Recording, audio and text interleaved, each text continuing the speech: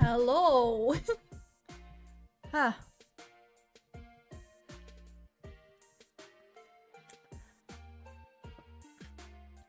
I figured I was gonna like just start the stream and just leave it for a while, just so, like I could go and do like some other things, so people like filter it in or whatever. But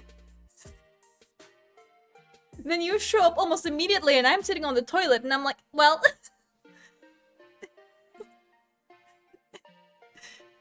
Ah. It's all fun though. It's a good. Oh. My light curtains. Turn on, please. Hello. There we go.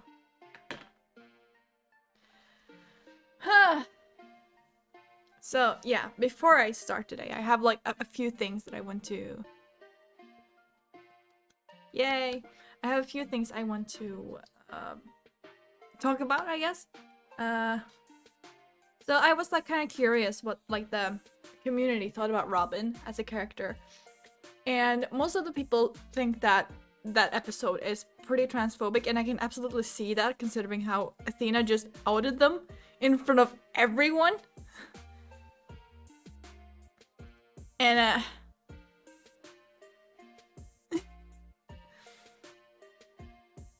yeah. And so I totally understand why they would like think of it as transphobic, but personally, I don't really think so. Like, I guess I'm probably not the right person to talk about this at all, considering I'm not trans or gender fluid or, you know. But yeah. You know, Ace Attorney is a game with like very exaggerated characters, which is why Robin does that 180 flip.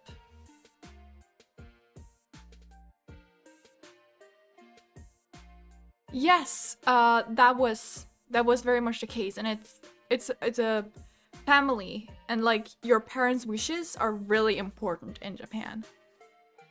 As far as I'm aware, at least. I like had to like look them up. I don't know what pronoun to use for them, so I'm gonna use they them. Because I don't think Robin themselves know what they want, because they keep switching between the two like all the time, which I found really interesting. But like the fact that Capcom even wanted to go there in the first place, yeah, they may not have like, that's what I'm looking for.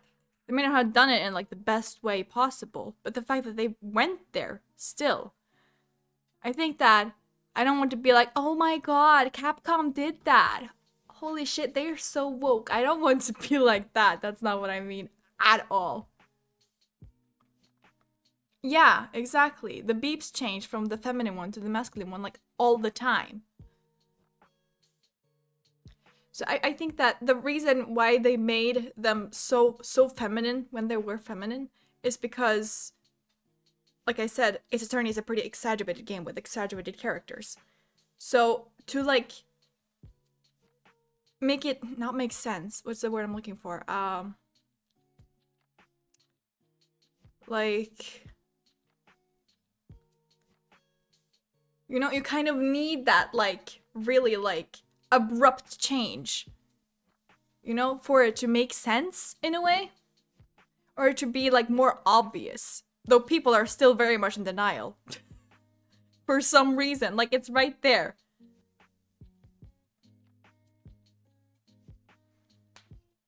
So yeah, I totally understand where they're coming from. Like, outing someone like that is not cool. And the fact that Athena did that on like behalf of psychology and as like a therapy session, that's like, you know. So I totally get that part.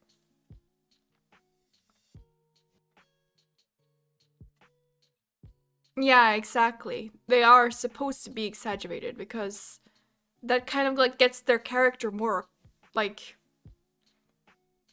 they get across better. Is that the right word? I don't even know. But like, yeah. So I think that Robin, like I said, Robin themselves doesn't really know what they want because they grew up as a boy, but they actually were a girl the entire time. But now it's like become part of their personality, right? But they also really like feminine things, and they don't really know like what exactly they want. They want kind of like both things, though they like, I guess they lean more in like the feminine spectrum. Something like that. Anyways, yeah. I just thought that was interesting. I looked it up last night and I wanted to talk about it. Also, so I upload these VODs onto my YouTube channel.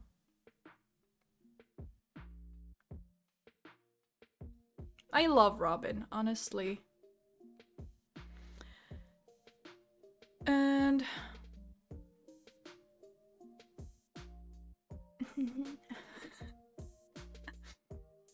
yeah, so I'm on my YouTube channel. I've gotten some like copyright claims lately. And the first one is from Capcom, and I was like, okay, that's fine, I guess. But the weird part is that it's just like this random part mid-gameplay. I'm like, why 2 minutes in the middle of the gameplay?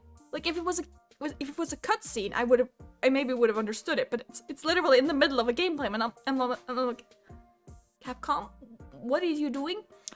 But then there was the one that I uploaded the other day, and call you drunk.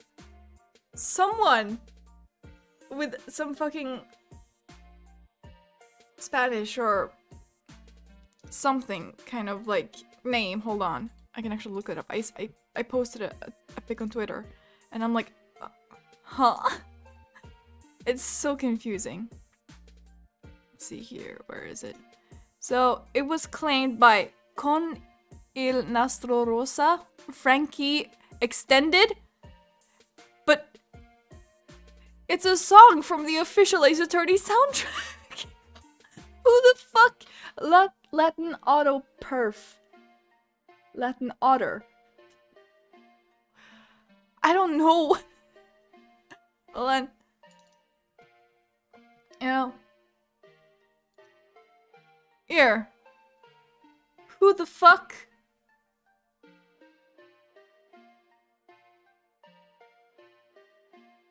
And they fucking monetize it. They're just like stealing Capcom's revenue. I'm like, hello?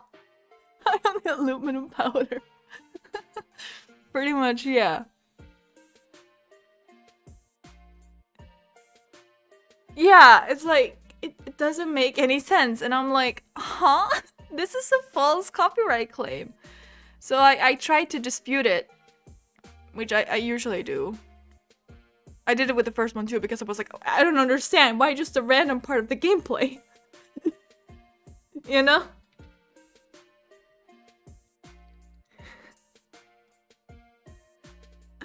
Yeah, just a random 2 minutes. It's so strange. I'm like, hello? It's kind of funny though, not gonna lie. Anyways. Oop. That was all I wanted to bring up before the game. So we're just picking up right where we left off yesterday. We're going back into a trial.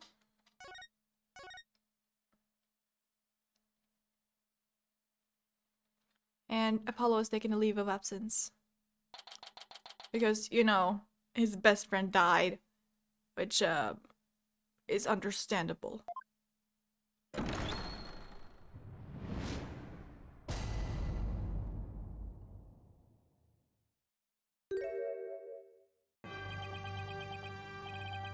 I suppose we should reconvene the trial of Solomon Starbuck or something.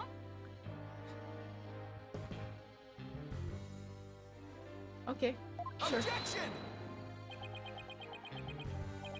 Your Honor, could you please come out from under your bench? There are no more bombs, I promise. Oh, yes, my apologies. I'm still a little jumpy when it comes to trials involving bombs. Understandable. I mean, first the courtroom exploded. And then Mr. Toadate self-destructed. How was that what happened? I guess that's one way of describing what happened to Tonates. Anyway, it seems that Mr. Justice was seriously wounded by Mr. Toadate's actions. So you, Mr. Wright, will be taking up the defense? Do you have an understanding of what has happened in the trial so far?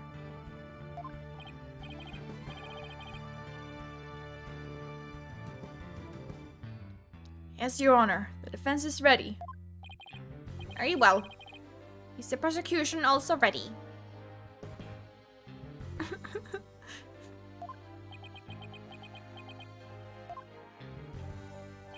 Huh? I take it you'd like me to give the opening statement this time. What was his name again? I wanted to call him Jeffree Star.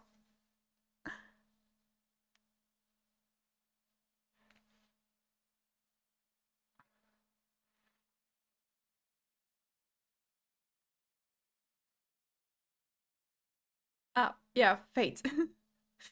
You were like thinking Buffy right now. You were like a Faith. No, fuck Fate. I take it you'd like me to give the opening statement this time? Looks like the judge has become a pretty good mind reader. Well, he's certainly seen more than his fair share of colorful prosecutors. You could say he's something of a veteran of sorts. Let's see. In the previous part of this trial, we learned that the victim, Clay Terran, may he rest in peace, escaped from Launch Pad 1, carrying the defendant, Solomon Starbuck. There were explosions on the second floor of the Space Center, and on the rocket itself. The two astronauts used Launch Pad 1 corridor. Used the Launch Pad 1 corridor to reach the boarding lounge. And how could the victim climb down the ladder if he was carrying the defendant? That was a mystery that needed to be solved. But Mr. Justice proved that the victim was killed in the boarding lounge. Prosecutor Blackwell, were you able to discover any new facts related to this point? Upon further investigation, we discovered an oxygen tank fragment in the lounge. Surprisingly, it would appear that Justice Dono's argument was correct. So that means the testimonies of the first two people on the scene are suspect. There were two people who claim to be the first on the scene. Can we truly trust their statements? Let's see. The two people were Detective Kenneth Arm and Yuri Cosmos, right? You think that one of them might have given a false statement to the police?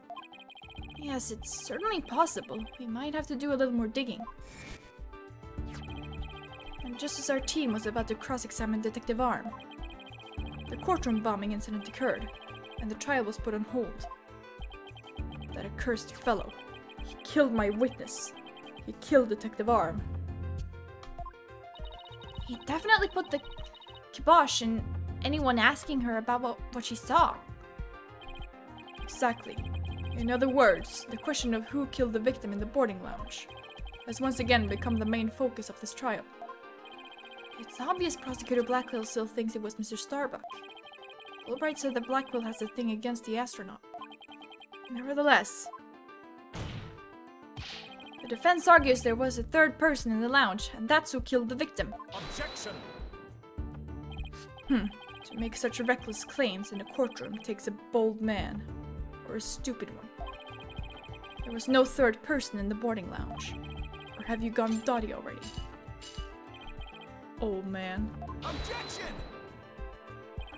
I do hold a grudge against Starbucks. Oh my god.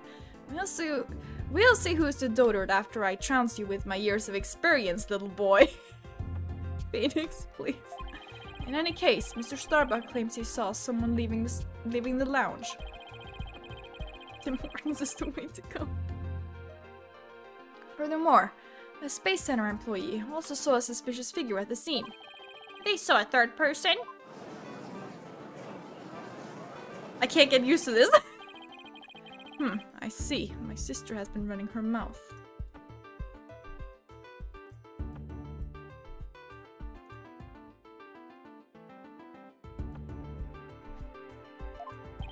That's right. I almost forgot that Aura is Prosecutor Blackwell's sister. No matter. She didn't see this mystery person's face clearly. Therefore, there is no evidence to indicate that this person was not the defendant. I guess the possibility that the figure was Mr. Starbuck is still there. In brief, we need to determine if a third person was there or not. To this end, we should hear the testimony of one of the first people on the scene. Director Cosmos, huh?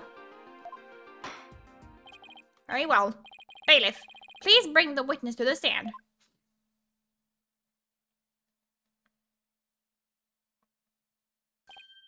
He's there with his Segway, really? Why, I believe I've seen you before in the newspapers.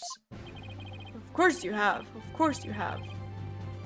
For I am Yuri Cosmos, director of the Cosmos Space Center, which was of course named after me, Yuri Cosmos.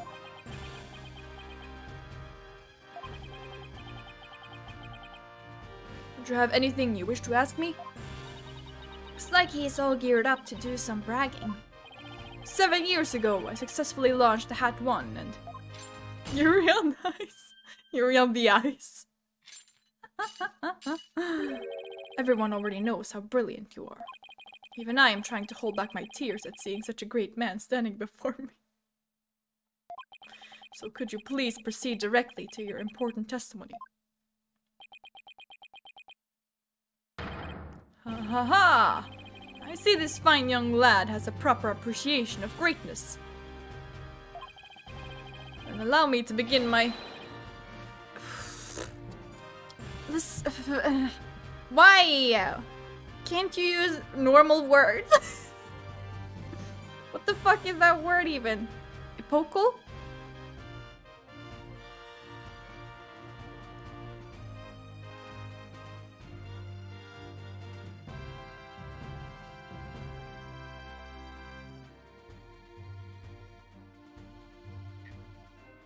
Epical?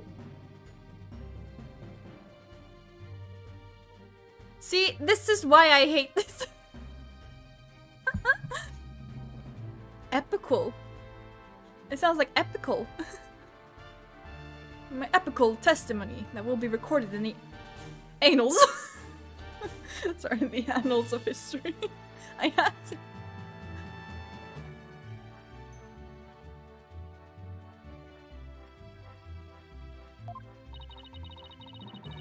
Speech of Prosecutor Blackwell's just now. It sounded more to me like he was poking fun at Director Cosmos. It's probably for the best that it sailed right over the director's head. Now then, Director Cosmos, the condensed version of your illustrious testimony, please.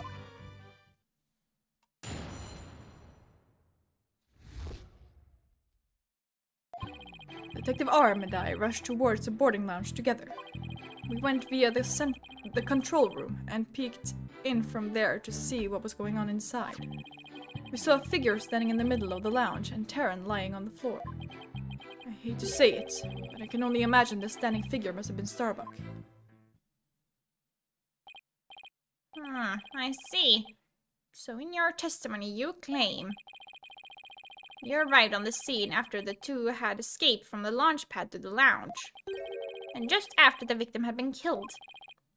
Oh, the horror! The humanity! But what I said is what I saw. And what I saw is what I said. And I mean what I say by all means. Courageous action to take in the face of such terrifying explosions, wouldn't you say? To save my men, I went personally into the epicenter of danger. Risking my own life for theirs. I don't want to laugh. Well, what do you know? It sounds like the director really cares about his men. Yeah, although it sounds more like he was scared and just had a peek from far away. Is the defense ready to cross-examine the witness? Yes, Your Honor. Director Cosmos' testimony is pretty vague. I'm going to have to press him and draw up more information before I do anything else.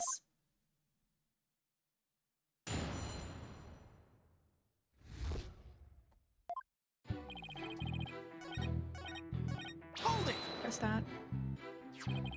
Aura Blackwell also saw a suspicious figure in the lounge, but she gave the statement that it was too dark to see the person's face clearly. Oh, that's right! Did you see this figure's face clearly? No, not clearly. The lighter they were holding illuminated the area around their feet at the time. But other than that, I could see little else. That's why I could see Terran, but I couldn't see who the other person was. For all you know, it might not have been Mr. Starbuck, isn't that correct? I would like to believe that. Starbuck isn't the type of man who's capable of murder. Objection! When the witness entered the boarding lounge, there was no third person there. Isn't that correct, Great Space Center Director? Yes, that's right. Only Starbuck and Terran were there by that time. After we peeked in, the lounge suddenly went dark, and the figure vanished. You mean they disappeared? That's odd. Objection! The reason the figure appeared to vanish is because it was a defendant. When the witnesses weren't looking, he fell to the floor and feigned unconsciousness. Hold it! Hold on, Director Cosmos, did you ever take your eyes off of the scene? Just for a brief instant, about as long as it takes for a shooting star to go by. If you took your eyes off the scene, then this third person could have escaped during that time. But what escape route could this person have used? The direction opposite the control room, the southern door to the elevators. There's no security lock on that door, so it would have been possible to escape that way. Objection! Things are possible, right, Dono? The real question is... do you have any proof? Well... should have knocked on one, yeah.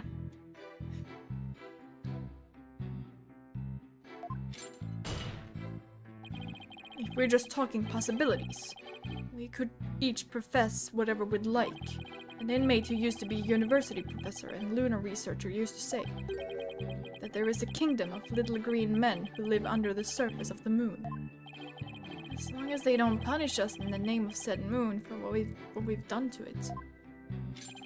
But I say, where's your proof that this quaint kingdom exists? He's calling your theory a work of fiction, boss. And he's right, I don't have any proof yet. Still. The southern door was a possible escape route. I'd better make a mental note of that. Director Cosmos, may I ask you a question? Yes? Why did you look away from the boarding lounge? Ha ha ha! There's actually another tale of bravery behind the answer to that. It was when Detective Arm saw the figure and raised her gun. Being a great humanitarian and protector of mankind, I tried to stop her. What? You're saying Detective Arm raised her gun as soon as she saw the figure? I imagine her instincts as a detective told her they were the killer. I don't know about that. Were you able to prevent Detective Arm from firing her gun? I'm afraid I was too late. I was unable to stop her. She identified herself clearly and then... she fired 2 warning shots at the shadowy figure. This information about Detective Arm's actions sounds critically important. Please add it to your testimony. I don't like my hair right now. Yeah. But... that's a bit better.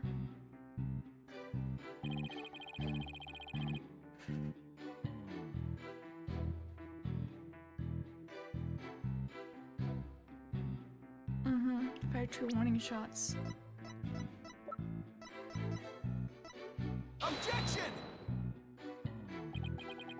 What? Is that not it? Oh, bullet hole, dumbass.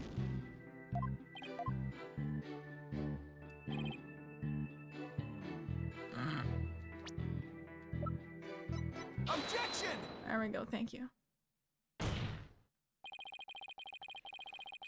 Are you sure you were really paying attention to what Detective Arm was doing? Dub my words!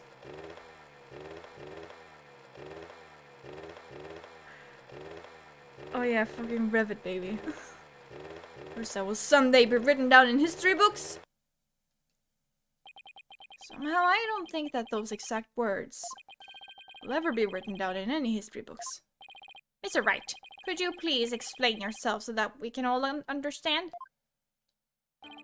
You say that Detective Arm fired 2 warning shots, and yet only 1 bullet hole was ever found at the scene. What? Only 1 bullet hole means the gun was only fired once, and yet Director Cosmos is saying Detective Arm fired 2 shots.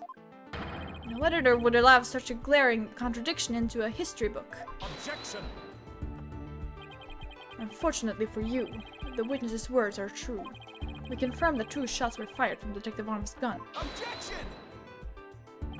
But there was only 1 bullet hole at the scene. Where did the other bullet hole vanish to? Ah!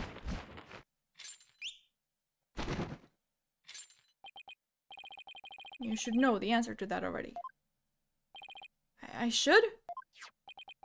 During the previous trial, a certain oxygen tank was presented as evidence.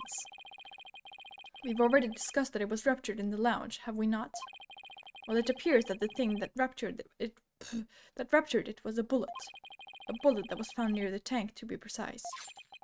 This bullet was fired from a .38 caliber gun, the same caliber as the detective's gun. What?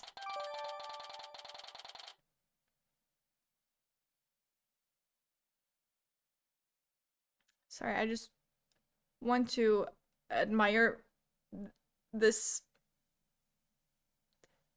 pose. It's terrifying.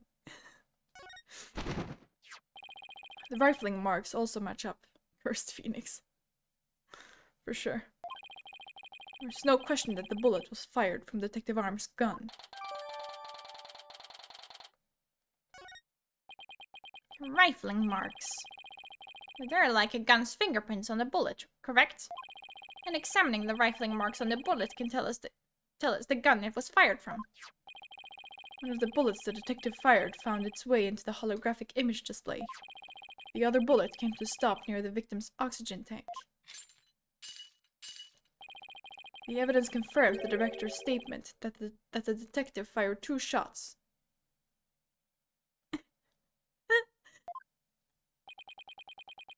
My beautiful contradiction. Gone. All gone. So that bullet hole was from a .38 caliber, huh?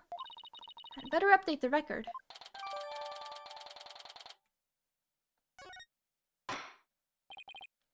Very good. Now we know the fate of both of the shots Detective Arm fired. Mr. Wright, does that clear up all of your questions? Detective Arm fired 2 warning shots. One hit the holographic display and the other hit the oxygen tank. Does that really clear up everything about what happened at the scene? No, it doesn't. No, Your Honor, it doesn't. Detective Arm fired 2 warning shots from a .38 caliber gun. That doesn't explain the existence of a certain piece of evidence found at the scene. A piece that points to the existence of a 3rd person. Oh? Very well, but it won't do to keep us waiting, Mr. Wright. What piece of evidence suggests the possibility of a 3rd person at the scene? Take that! And what's this metal pellet supposed to be? Just a little something of great importance we found at the crime scene, Your Honor. You found it where? In a floor gutter at the crime scene. It looks like the police and prosecution both missed it. Furthermore, this is a 10 caliber bullet, making it much smaller than one of Detective Arm's .38 calibers.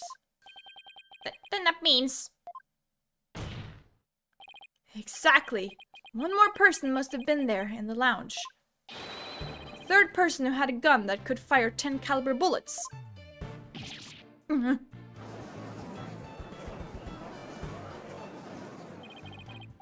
And if that's true, it explains why Detective Arm fired warning shots. And this third person fired at Detective Arm and Director Cosmos with their gun. And in return, the detective fired her warning shots.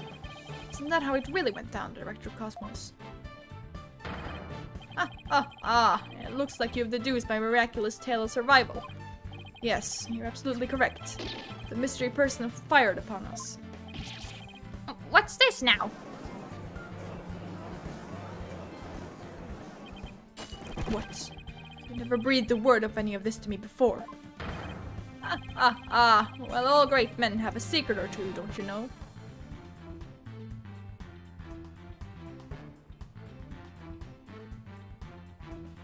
Oh yeah, by the way, we were being shot at. Nah, that's not important enough, apparently. Sir?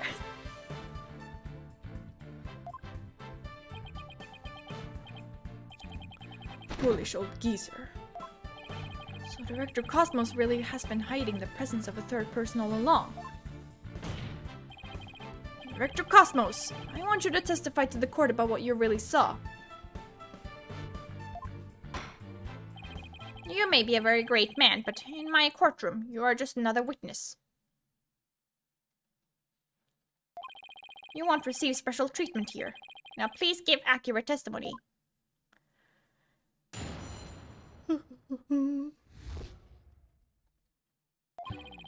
Detective Arm and I rushed to the control room together. In the lounge, we saw a figure standing in the middle of the room and Terran on the floor. We were still in the control room to the east when the figure fired at us. Given that there was no third person in the lounge when the witness entered it, does this mean the person who fired the gun had to have been the defendant? Not necessarily. It's still possible that it was someone else. Most likely, as soon as Detective Arm and Director Cosmos discovered this person, he escaped through the southern door, the one that didn't have a security lock. Objection! Double-edged swords are a tricky lot. Mishandle one, and it is you who is cut down. Huh? Your reasoning could apply if Spaceboy were the killer as well. Think about it. After being discovered, he could have fired the 10 caliber gun. Detective Arm would have responded by firing 2 warning shots. All he had to do was feign unconsciousness, and to invent the possibility of a third person. Objection! And Mr. Starbuck didn't have a gun in his possession when he was found by police. Nor has a gun been found at the crime scene. Its absence can only be explained if there was a third party who took it with them. Objection! Recall the existence of a trash chute in the boarding lounge. The defendant could have simply thrown the gun down the chute. Objection! You can't deny the possibility of a third person leaving with the weapon. Objection! It's up to you to prove that possibility. And I trust you haven't forgotten my little piece of decisive evidence. Who was an admin when cars went? Hello! Thank you so much for joining again. What evidence? Why, the detonator switch that was found in Mr. Starbuck's pocket, naturally. The most compelling evidence of all that tells us that he is the culprit.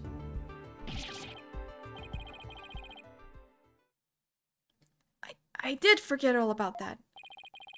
Look, your baldness, how deliciously obvious it is that they lack the evidence to rival mine. How he sliced our third-person theory to ribbons and served it to us. Just like that. I didn't read how, it said wow. Anyways. Yes, well, I have a question of my own, actually. That bullet that the mysterious figure shot, what did it hit exactly? It hit me. So does that mean you're, ghost? I was wondering when you would realize it, your baldness. Director Cosmos is an authentic, bona fide ghost. He can even pass through walls. Blackwell, shut the fuck up!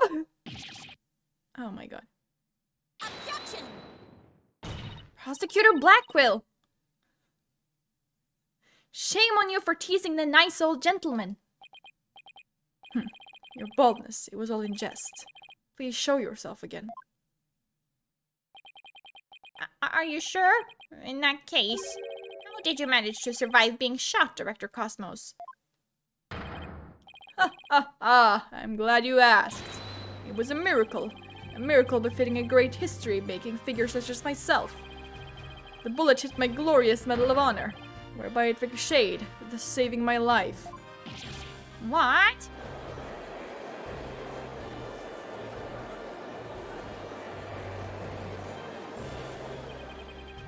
That's unbelievable. I have to check this out. Oh wow! Look at that! There is one extra Gyaxa star. The odds are literally astronomical. I guess it really was a miracle. It's beginning to really feel like the Cosmos is watching out for Director Cosmos. But why did you conceal this information, Director Cosmos? A great man such as myself has to hide things on occasion, no matter how much it hurts. You're in a court of law! It's a plight of the truly great. It may be hard for this generation to understand. I don't know, but it sounds fishy to me. What else is he hiding? Let's just cross-examine him and see what we can find out.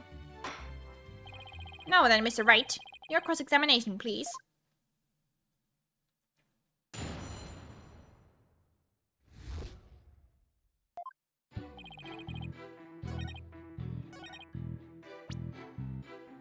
The bullet. Objection!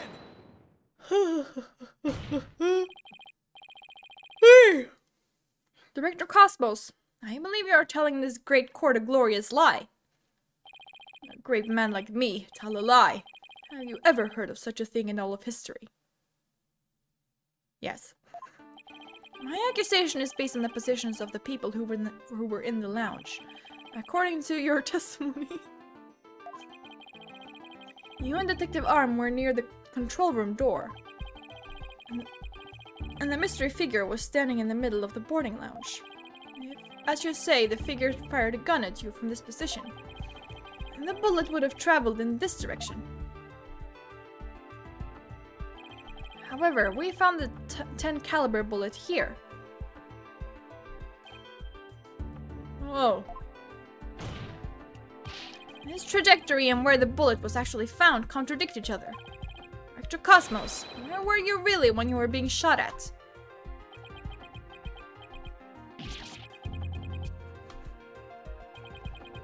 Ladies and gentlemen, I present to you the human merry-go-round. Objection!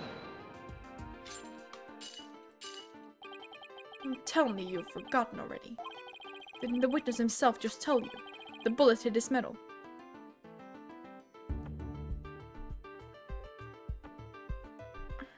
Well, yeah, but it wouldn't just like go back in like the same way it came from, you know? With this, there is no mistake. Objection! And in that case, the bullet should have been found near the east side of the room. Are you trying to say you can explain this inconsistency?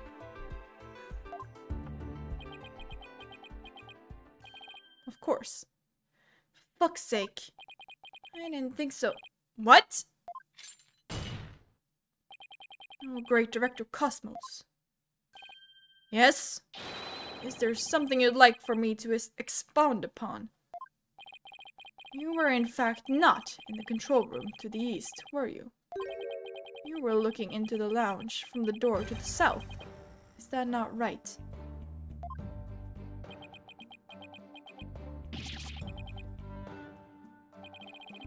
What are you getting at? Use your own brain. Your head must have some use other than housing that bird's nest. Bird's nest? Why does everyone pick on my hair?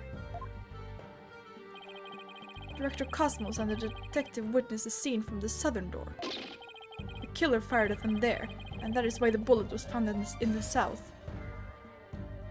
Okay, yeah, that makes sense, I guess. But, like, why lie about it in the first place?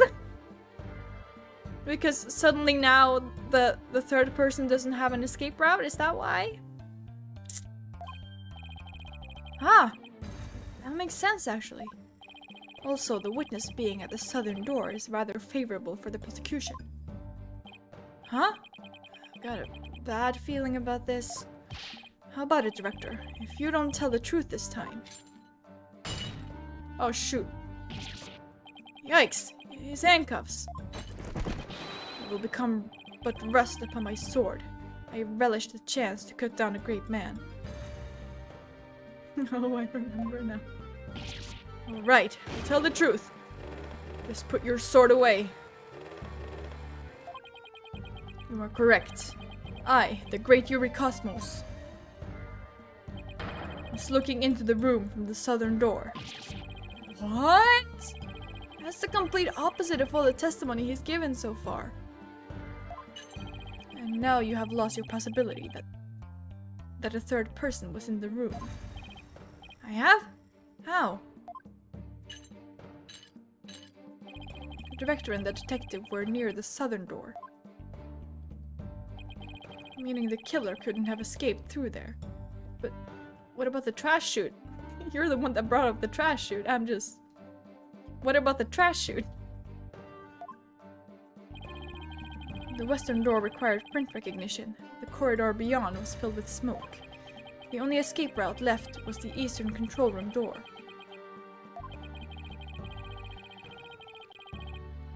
And the only way to get through there was with Director Cosmos' fingerprints. In short, there would be no escape for any third person had there been one. No! My third person just disappeared, like in one of Trucy's magic tricks.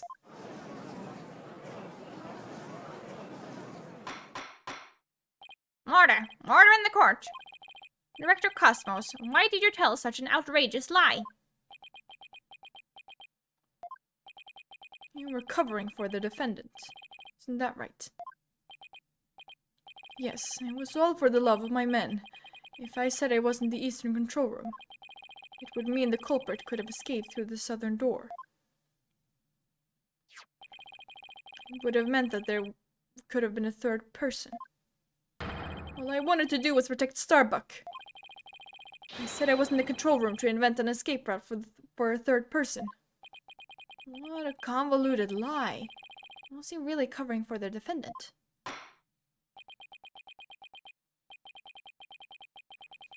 It looks like we've come to a conclusion.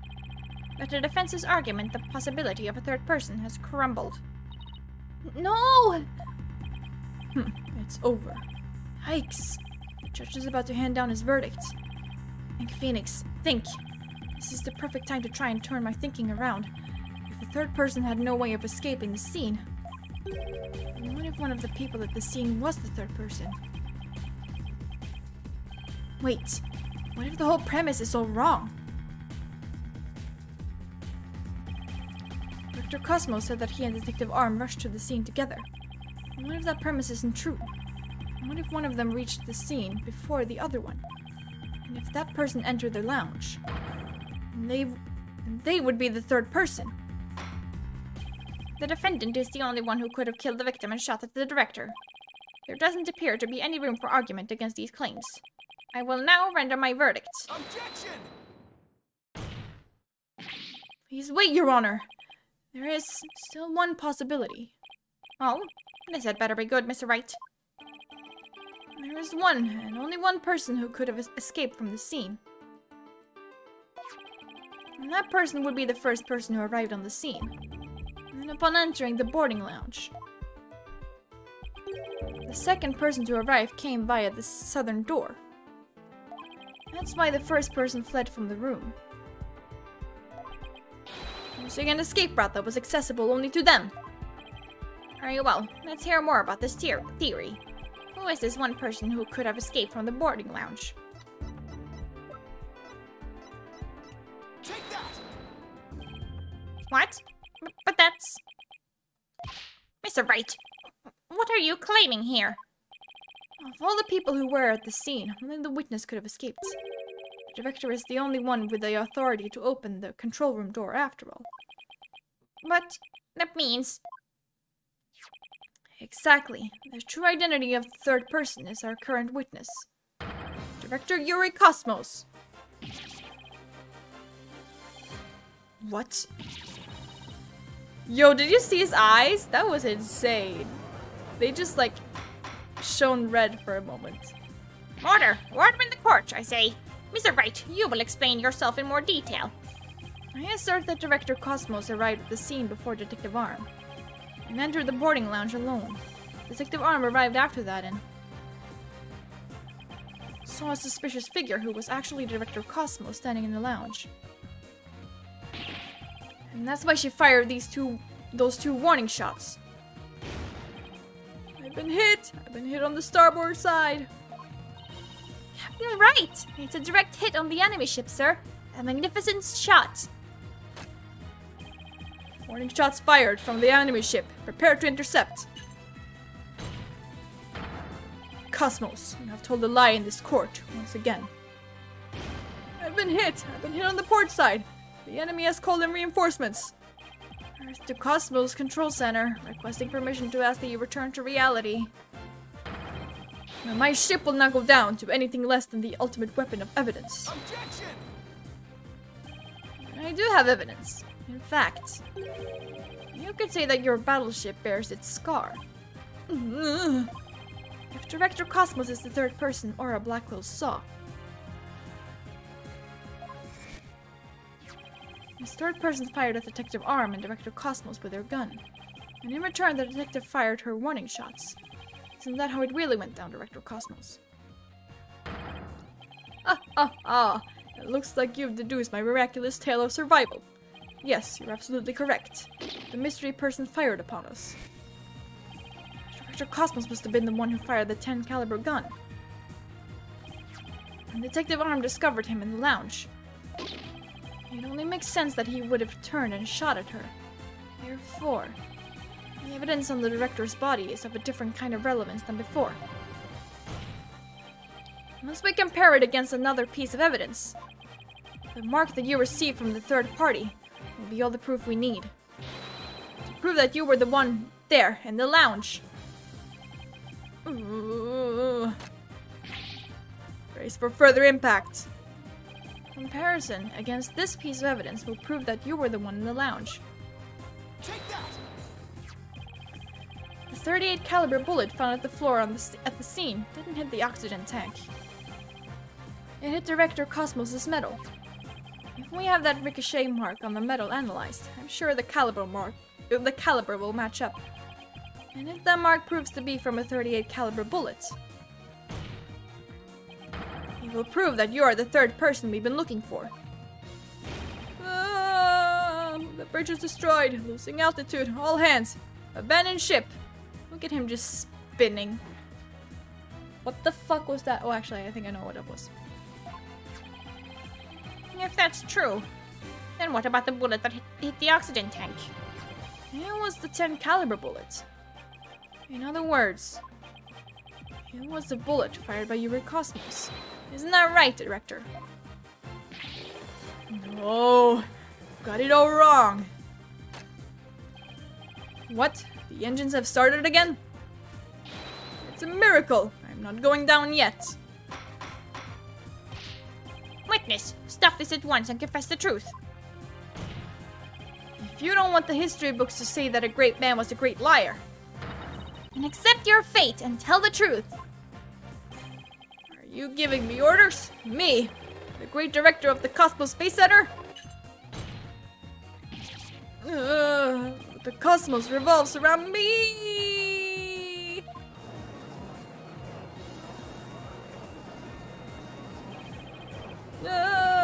Someone get me off this thing! Spins uncontrollably. Oh my god. Order! Order in the court! And will someone please stop the witness from spinning? He goes brrrr. He sure does. Oh, thank goodness we were able to stop him from spinning off the face of the earth. While he was twirling, I took the liberty of running an analysis on the mark on the metal. While he was twirling? What the fuck? Where did that come from? I mean, good on you, but like... How? It was made by a 38 caliber bullet, matching it with the size of Detective Arm's firearm. Are you ready to confess the truth, witness? No, you've got it all wrong. This is just a misunderstanding. Is he going to start piling on more lies? It looks like it. No matter how many lies he tells. You can't just red garlic bread and stop. I'll just expose them one by one. I'll make that big liar tell the truth.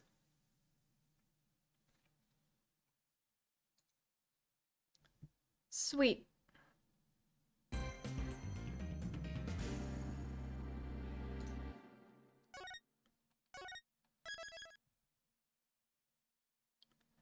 Oh yes, Moon Matrix. Fun. Fun, fun, fun. Director Cosmos, a new possibility has been presented by the defenses.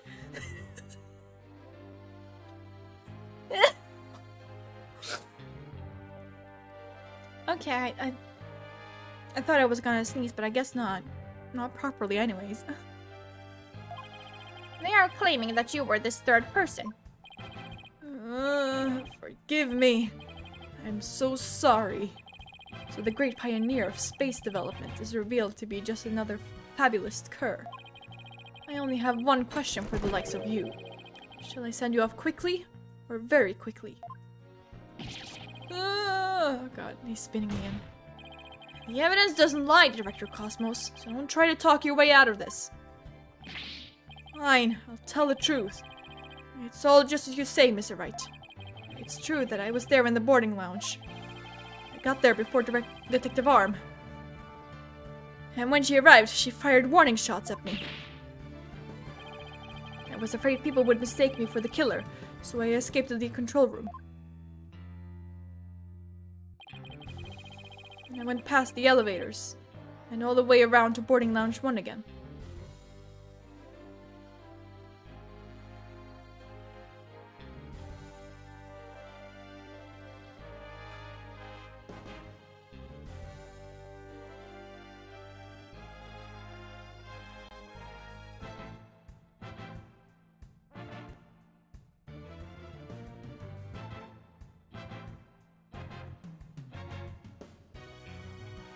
Now one can make both at the same time.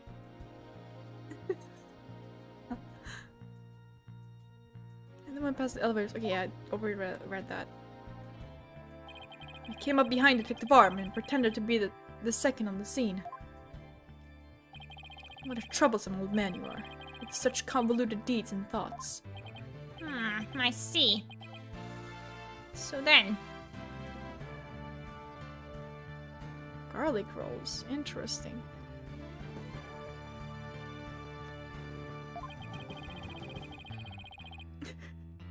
Are you still insisting that you did not kill the victim? Well, of course I am. When I arrived at the lounge alone, I saw the true killer. The great Yuri Cosmos was a history-making witness. Hold it! Now hold on just one moment. We just proved a few minutes ago that the third person that Mr. Starbuck and Miss Aura Blackwell saw was you. No, it wasn't me. I saw the person as well. If I were the killer, why would I lie to cover for Starbuck? They would just leave him to take the fall. That is an excellent point. All I wanted to do was protect Starbuck. I said I was in the control room to invent an escape route for the third person. Well, it makes some sense if he told those lies to cover for Mr. Starbuck. Still, a lie's a lie, Athena. So Director Cosmos claims he's not the culprit, but where's the proof? Ah, I just remembered. I have an alibi. You just remembered? Ah, yes. Miss Blackwell said that she saw the killer at 10 AM, correct? Yes, and? While I was on the 4th floor helping with the evacuation effort. Ask any member of the staff you'd like. They'll corroborate me. The director is not fibbing to the court for once. I confirm that he has an alibi for the time specified. So, you're claiming that Miss Blackwell saw the killer commit the crime first at 10 a.m. And that you arrived at the lounge after that. Yes, and I believe the person I saw is the same person that Miss Blackwell saw. Although it was pitch black, so it was more of a shadowy figure and less of a person. And I couldn't actually see their face, but it was definitely the silhouette of an earthling. As long as he has an alibi. We can't very well claim Director Cosmos was the killer. No, we can't. And again, maybe we don't need to yet. I wonder if he was really covering for Mr. Starbuck. Your Honor, the defense moves to have the director testify about the person he saw. Very well. Director Cosmos, your testimony, please.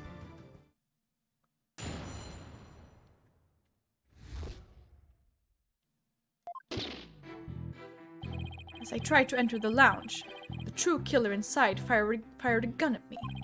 I hid to avoid getting shot. But when I tried to get another look, they had vanished into thin air.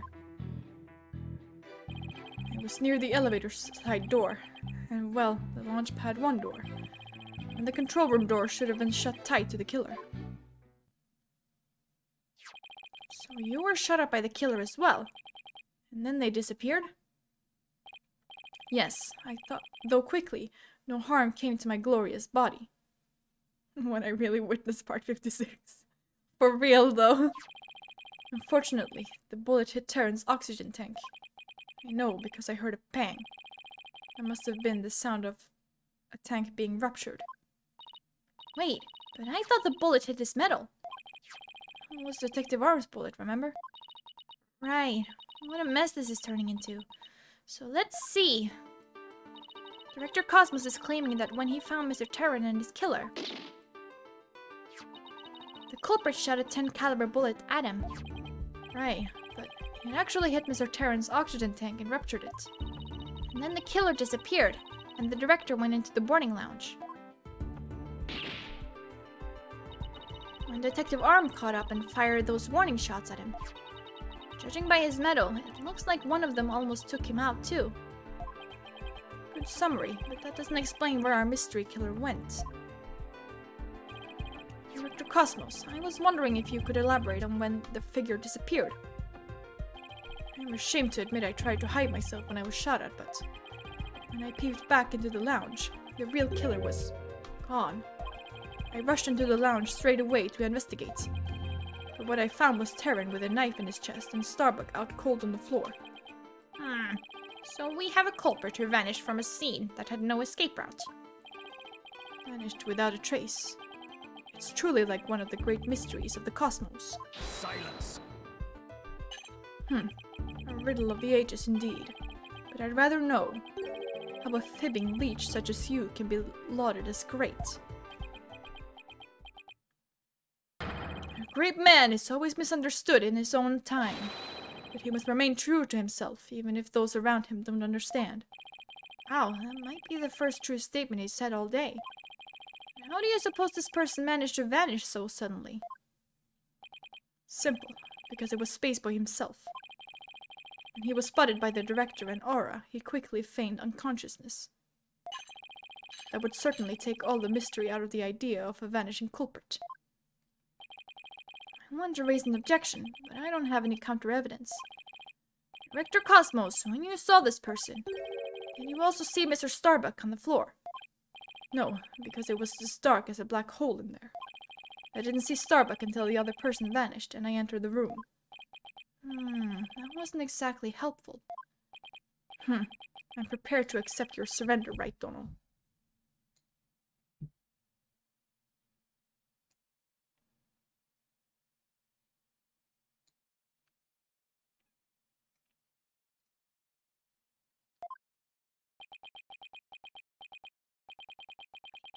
Can't find any holes in his testimony, but I can't give up. He's right. Why don't you let me help?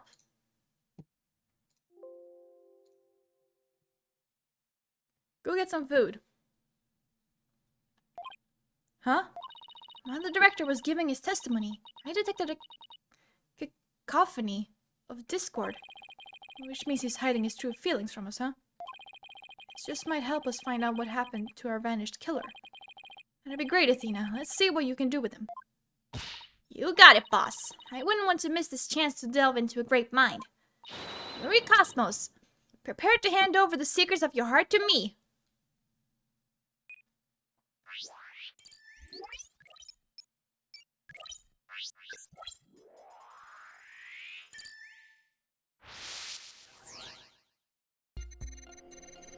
I tried to enter the lounge. The true killer inside fired a gun at me. I hid to avoid getting shot. And when I tried to get another look, they had vanished into thin air. Wouldn't that be more surprising? It was near the elevator side door. Well, the launch pad 1 door. And the control room door should have been shut tight to the killer.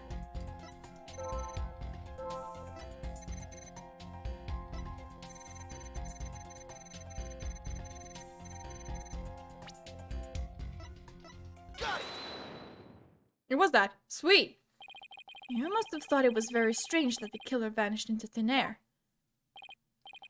I did. That kind of thing just doesn't happen usually. And yet, at that time, you barely registered any shock at the occurrence. What? Why are you... I can only think of one reason as to why you weren't surprised by the killer's vanishing act. You must have had a good idea of where they went, isn't that right? What? No, of course not. That's preposterous. Only I can enter the control room. And the area beyond the launch pad door was filled with smoke, making it impassable. And as for the southern door, I was standing right there. So there was no way for the killer to run to.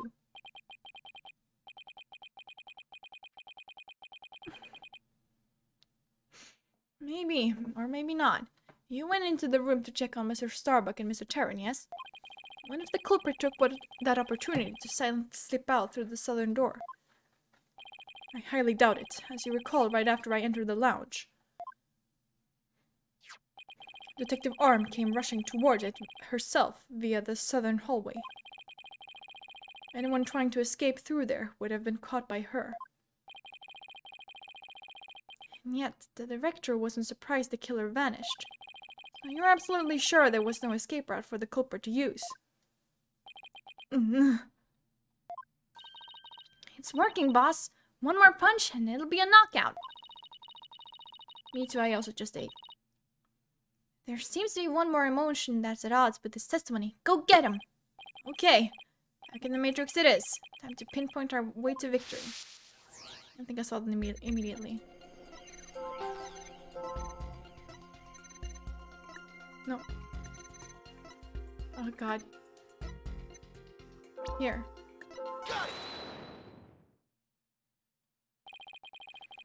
Correct me if I'm wrong, but you seem to be afraid of the launch pad door. Great Yuri Cosmos! Afraid? And what basis do you have for that outlandish accusation? Whether I have any basis or not, you seem quite distressed by it. I'm most certainly not. Director Cosmos! There's something about the launch pad door you're not telling us, isn't there?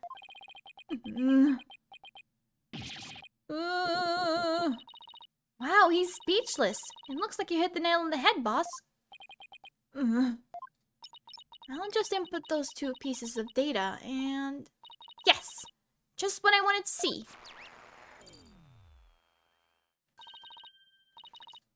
Presto! Changeo? Less discord. It looks like we're on the right track. Thanks, Athena. Now to make sense of what we've learned. Director Cosmos wasn't surprised that the culprit suddenly vanished from the lounge, which points to the possibility that he knew where the killer had escaped to. Furthermore, talking about the door to the launch pad made him uneasy. In other words, he's probably hiding something about the Launchpad 1 door. When we put these two pieces together, only one solution to this puzzle comes to mind. Director Cosmos, the real killer escaped through here. Take that! And the culprit went through the Launchpad 1 door to escape, didn't they? Yes, I mean, no. Disaster to starboard, we're going to crash into an asteroid. Master tactician, are you not? You are not. Damn, I just made some French fries. Threw them in the oven and just waited. But the area beyond that door was filled with smoke, wasn't it? True, but this is still the only logical answer there is. If we can just figure out what the director is hiding about the Launchpad 1 door, we should be able to iron out the logical inconsistencies. That door requires fingerprint recognition. Only Starbuck, Terran, and I have access. I don't see how the killer could have opened that security lock. Do you? That's an easy one. The killer was right there in the boarding lounge, meaning there's a way he could have easily gotten past that security lock. Come to think of it, we did examine the print in the fingerprint recognition device. I propose that the killer used this person's fingerprints to get past the security lock. Where is he? There he is. Take that! That's... Mr. Starbuck was lying unconscious there in the boarding lounge. Anybody could have easily gotten past the security lock by using Mr. Starbuck's prints. And actually, Mr. Starbuck's prints are exactly what we found on the device's screen.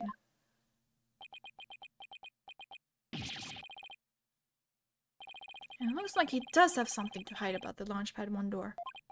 And I'm betting it's got something to do with the culprit's escape route. But I don't have enough information to see the whole picture yet. You know, something just occurred to me. Would you like to hear it? Huh? Oh yes, by all means. There's a security camera in boarding lounge 1. Right, the one that recorded the victim and the defendant. What about it, Your Honor? If the true culprit escaped into the Launchpad 1 corridor, then that might be recorded on the security footage as well. Then, the mystery would be solved. What do you think of my logic? The judge is so proud of himself. Honestly, good for him. Too bad it's been wiped, or just, no, not wiped, but it's corrupted, something like that, I don't know.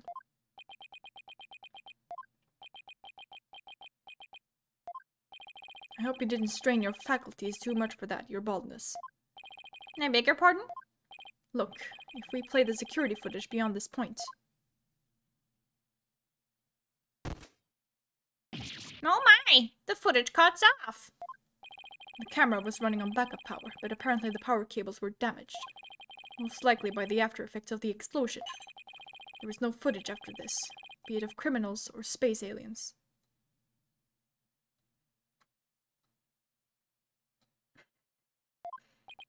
And I thought it was such a good idea too. Just because your grandchild is watching from the gallery, it doesn't mean you should try to show off too much. Grandpa Baldness.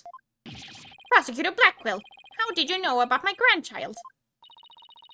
I think his grandchild just learned a little about the harshness of the adult world.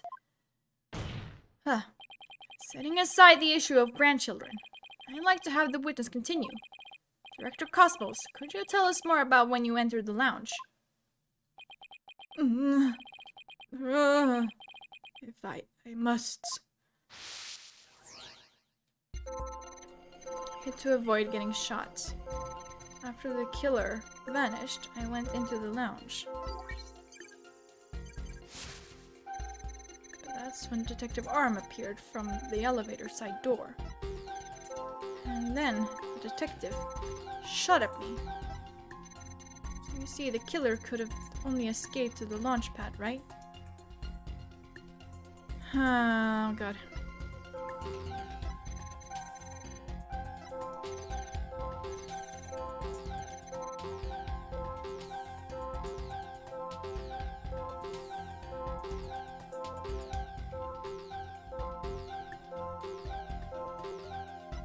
Nope. He's so surprised that Detective Arm shows up, but he's not very surprised that he's being shot. Oh my god, it was that. Me, I'm not very good at this feature. Also, me nails every single one. Wait, actually, I got it one wrong like once. Director Cosmos. Why were you so surprised when Detective Arm found you? And again, when she fired. Isn't that a bit unnatural?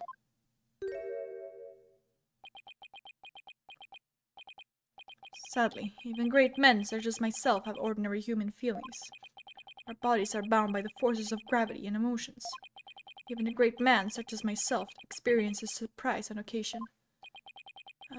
Yes, I'm sure you do. My real point is not the fact that you were surprised, but rather what you were surprised by. Pardon me? First, you were surprised when Detective Arm found you in the lounge. And just after that, you were of course again surprised when she shot at you. But considering what you were surprised about, a strange phenomenon occurs here. Director Cosmos, what is strange about your surprise reaction is the fact that you were...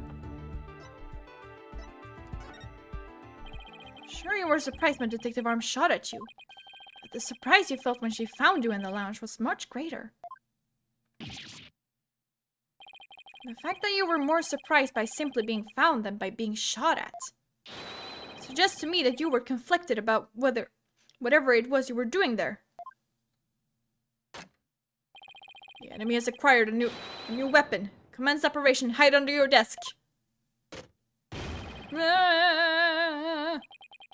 Please tell me I finally sunk his battleship.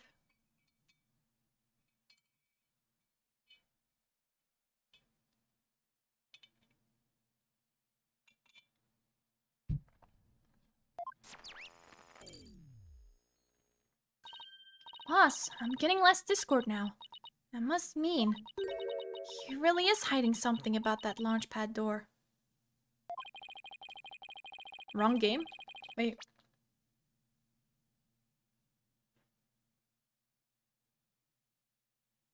Ah. Whatever he's hiding most likely has something to do with the killer's escape. I wonder what it could be. If he was doing something suspicious around that door, maybe we can spot some change between before it came to the room and after. Detective Fulbright gave us a photo taken after the crime. Let's run a comparison. Let's see. This is footage of the door before Director Cosmos arrived. And this is how the door looked after the director entered the lounge. Hey, look at that. There is a change. Something is definitely different. Director Cosmos. What is it? What have you two been up to over there? Finding the answer to what you were doing when Detective Arm found you, that's what. And that answer lies clearly in this footage. All we have to do is compare it to the photo that was taken during the investigation. It's ridiculous. If you really have an answer, you'd have pointed it out already. He's asking for it. This is what changed directly after the incident.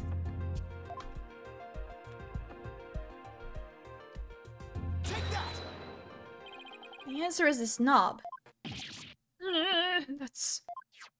Your Honor, please take a look at this footage. Let's see. Take a look at the knob next to the launchpad door. As you can see, it's horizontal. Yes, it is, isn't it? However, when we investigated the scene of the crime yesterday, the knob was vertical. And what does that mean? It means that sometime between before the director arrived and after, someone turned this knob.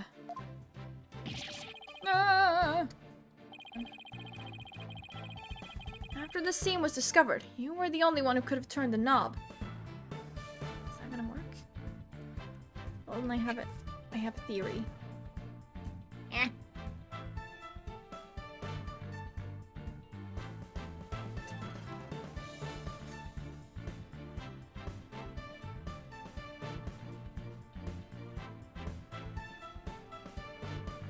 That's not even centered, whatever. Oh no, that's even worse.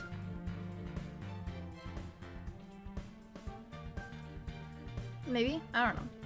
Let's try that. I was thinking if I use like bobby pins, then I could just like spread like the impact area so that it doesn't like dig into my scalp all the time, like my headphones, because it hurts so much. And right now it's fine. I don't think I put it far enough back though. It seems actually to be working. Miraculously! After this scene was discovered, you were the only one who could have turned the knob. Come on now, Director Cosmos. Let's hear what you have to say. What were you trying to do by turning that knob by the door? Fine, I admit it. You're right, I did turn that knob. Oh, that sucks.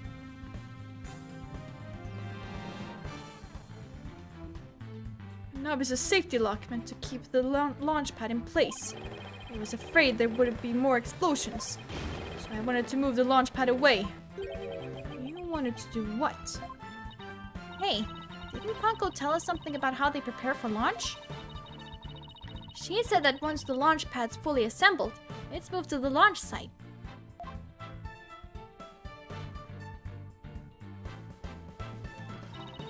But the safety lock in the boarding lounge has to be disengaged first. I guess that clears up what that knob is for. Oh, so if the killer escaped into the launch pad 1 corridor, maybe they were transported along with the launch pad to the launch site. I don't think so. The launch pad 1 corridor was filled with smoke. I don't think they could have escaped through that corridor. So then where did the killer escape to?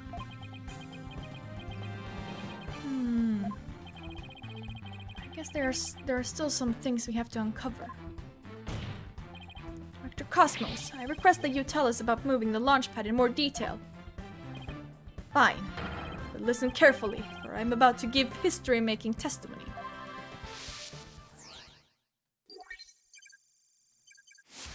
I have no choice but to disengage the safety lock.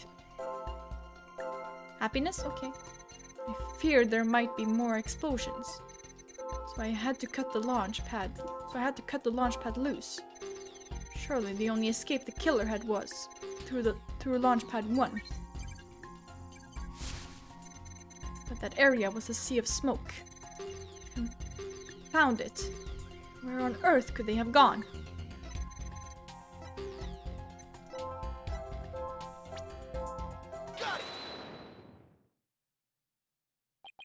I had no choice but to disengage the safety lock. You make it sound like you were reluctant to do so. And yet, when you did it, you felt some joy, as if you were very pleased with yourself. How do you do it? How do you know everything as if you were there? Pretty impressive, isn't it? This is the power of analytical psychology. So, care to explain why you felt joy when you disengaged the safety lock? When I think back on the facts we discovered up to this point, I have to believe that you were trying to fulfill some hidden agenda. How do you know about that too? Because I'm more or less a pro. Guessing. But you have no proof that I had a hidden agenda. And even if I did, I would never ever tell you. So there. I know they say people regress as they grow older, but you, sir, take the cake. And how could you doubt a man with such great intensity, intelligence, and integrity? Silence.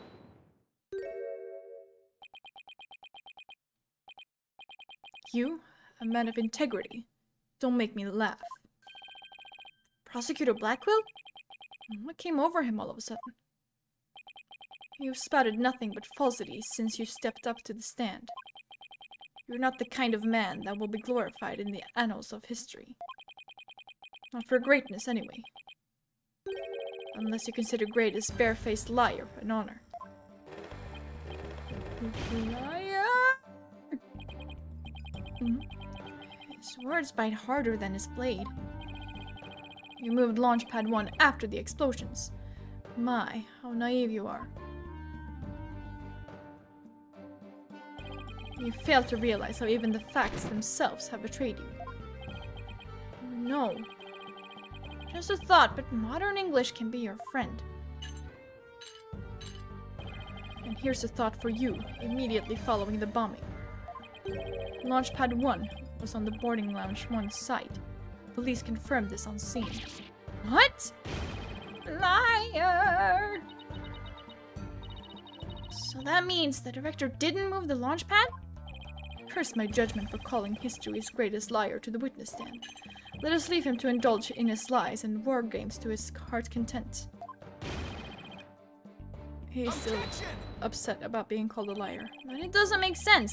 You can't deny that someone turned that knob. Once the safety lock was released, I'm sure the pad must have went somewhere. If we chase down the truth of this issue, we just might find where the killer escaped to. Nah! You're sure it must have went somewhere? We just might find out. Your arguments are nothing but conjecture, bluffing, and wishful thinking. Stop chasing your fantasies and see reality for what it really is. Or are you not man enough to, boy?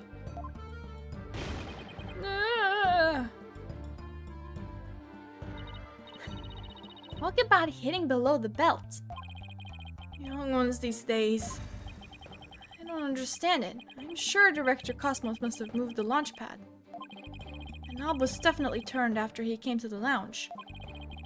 Liar, liar, spaceship's on fire. The launch pad is right where it's supposed to be. Ah! Wait a minute. Maybe I have it all backwards. What if the director turned the knob not to move the launch pad away, but to bring it back to where it was supposed to be? What are you blathering about? What if the launch pad was at the launch site before the incident? And then after the incident? Director Cosmos moved it back to its usual spot. All he had to do was turn the knob to call the launch pad back. And he would be right where the police found it. Nah.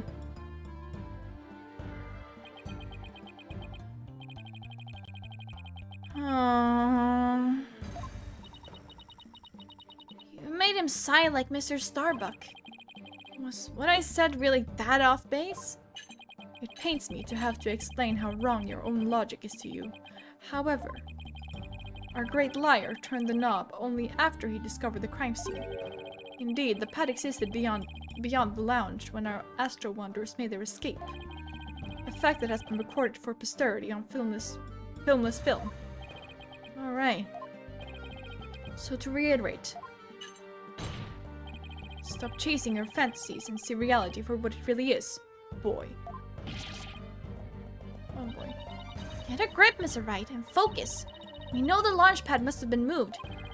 But our deductions and the actual facts of the case are in direct contradiction to each other. Well, maybe the two astronauts never actually boarded the rocket. This footage could be fake, taken with body doubles after the incident or something. On second thought, that's too far-fetched even for me. Never actually boarded the rocket. Hey, wait a minute. Maybe. Just maybe. Huh? Prosecutor Blackwell, what if I told you that the two astronauts never set foot inside the launch pad area, but instead went into another place? And what if when the director moved launch pad 1 back, it was not from the launch site, but from another place? What would you say then? Cut the existential bull, or I'll cut you. Mr. Wright, you will explain yourself at once. I know I'm right. It was all the other way around from the beginning. Very well, Your Honor. Let me explain.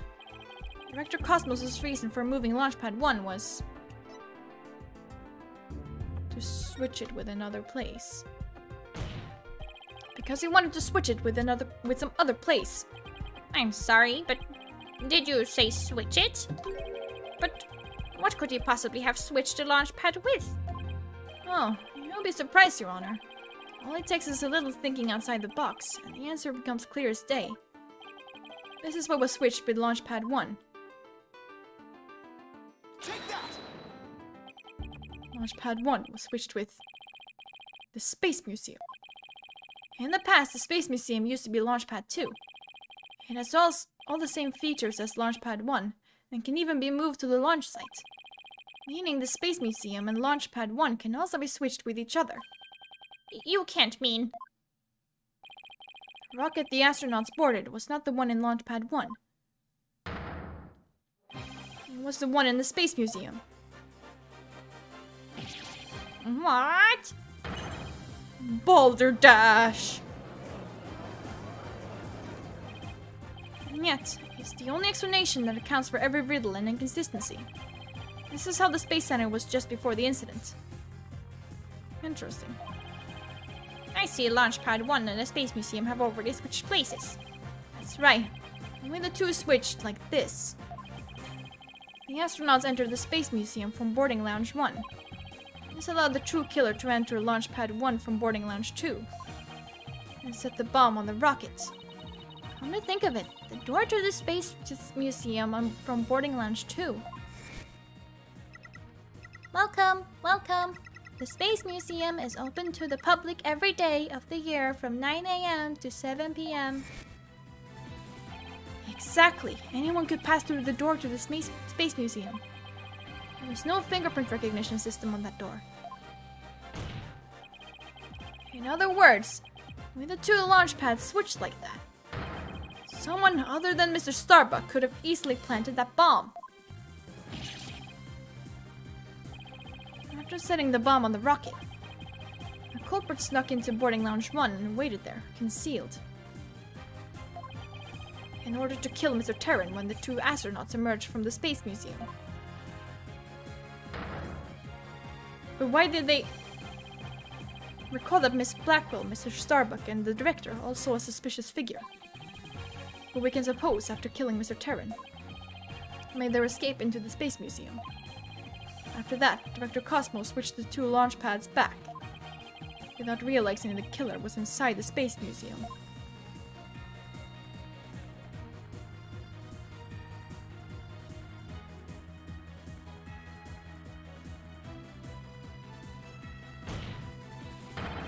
The killer then left the Space Museum and made a clean getaway. Right, Donna. See, you know how to handle a sword, and handle it well. Perhaps I should call you Swordmaster Bluff, a seasoned warrior who has cut down many a prosecutor. Silence. But unless you can prove your theory, it's no better than a rusty sword. That's right. You have no proof I switched the launch pads. Somebody needs a... Sorry, I really wanted to... Somebody must have told me. Sorry, somebody needs a better anger management counselor. If the launch pads really were switched, there might be a record of it somewhere. At this point, Launchpad 1 and the Space Museum were switched with each other. But... why was he hurt in there? That's what I want to know. Or like, something obviously happened in there. So the corridor beyond the door should be the one that belongs to the Space Museum. Let's see, this is an image of the Launchpad 1 corridor. Do you see anything different when we compare it to the security footage? Huh? A number on the floor. What do you know? It looks like we have proof after all, Prosecutor Blackwell. We do? Oh, we do!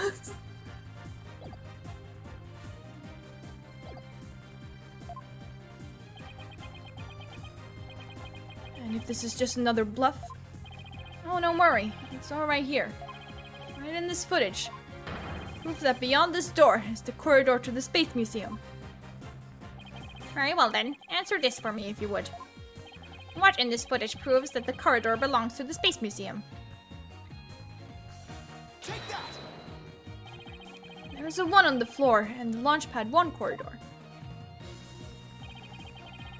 But take a look at the floor of the corridor in the security footage. Do you see the number on the floor behind the astronauts? It doesn't look like a 1, does it? That's because what you see is actually part of a 2. What? Why is it a 2 and not a 1? It's because the corridor you see in is the one to the Space Museum. Ugh. And so that means the corridor in this footage was not filled with smoke. That's right, because the explosion didn't occur in the Space Museum. The explosion occurred in Launchpad 1, on the side opposite the Space Museum. And now that we know the two astronauts escaped from the Space Museum, the mystery from the previous trial of how they got down the ladder is cleared up. Mr. Terran, carrying Mr. Starbuck, simply took the elevator from the upper level down to the middle level. Just incredible. The two launch pads were actually switched. But you would think someone would have noticed an event of this magnitude. Everyone was down in the basement shelter when the launch pads were swapped back. There's no way anyone could have known that what was happening on the surface.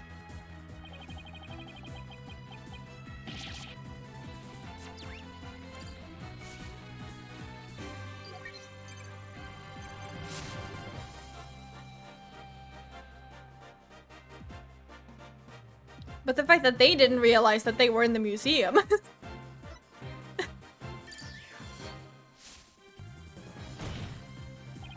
No more lies, Director Cosmos. It's high time. You told us the truth.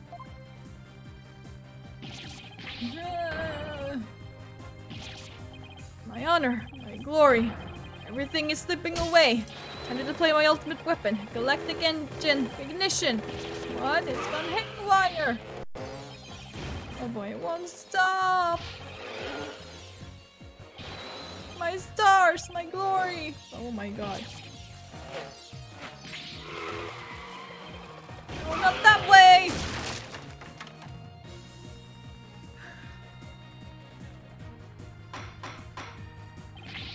Bailiff, on your steed and after that witness.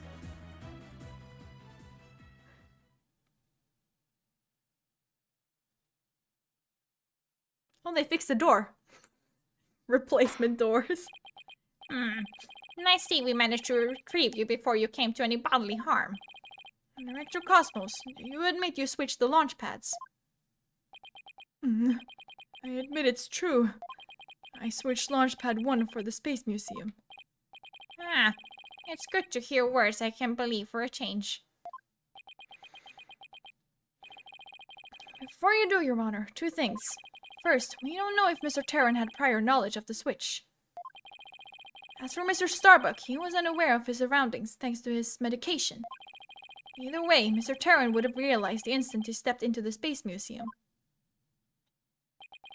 And it had been switched with Launchpad 1. So my first question is, if the Space Museum was perfectly fine, why did Mr. Terran feel the need to put on such a dramatic display? As for my second question, I'd like Director Cosmos to tell us why he switched the two launch pads to begin with. Please, I can't. I exercised my right to remain silent. But I will say my hands were tied. I was only doing what I could to keep my men from getting caught in that blast. The director is terrified. He must have one heck of a reason for not wanting to explain why. Probably not a good time to pry it out of him, huh? Excuse me, but would you mind if I picked up my stars? Without my badge of rank, I'm nothing. I don't see why not. Bailiff, help the director retrieve his stars.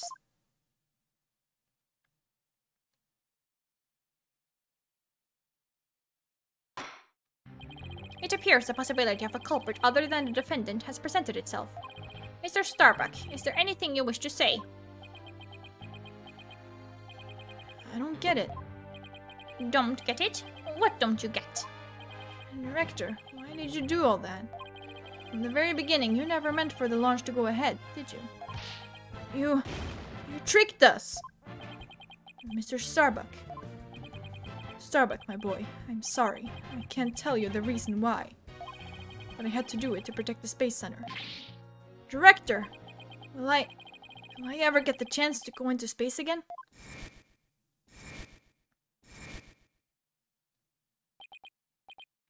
Yes, of course. I won't rest until it happens. I will get you into space again, my boy. And the dream is still alive. Silence. It was already quite quiet, but okay. You're not going into space, Starbuck. But prison. I won't have it any other way. Why are you so hung up on him? Yes, I accept that the launch pads really were switched.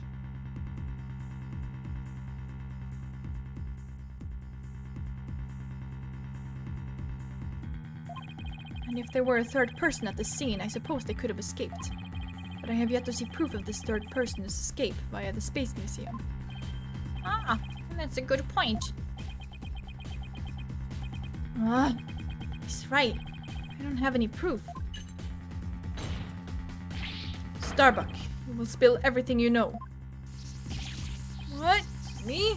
Where did you get those bombs? Tell me now.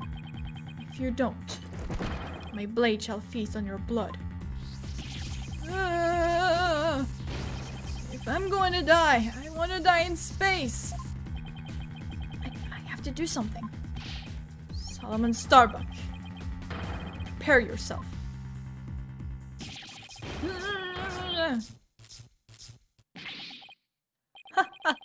Now, you know violence isn't the answer, Prosecutor Blackwell. That annoying, cheerful laugh. It can be none other than...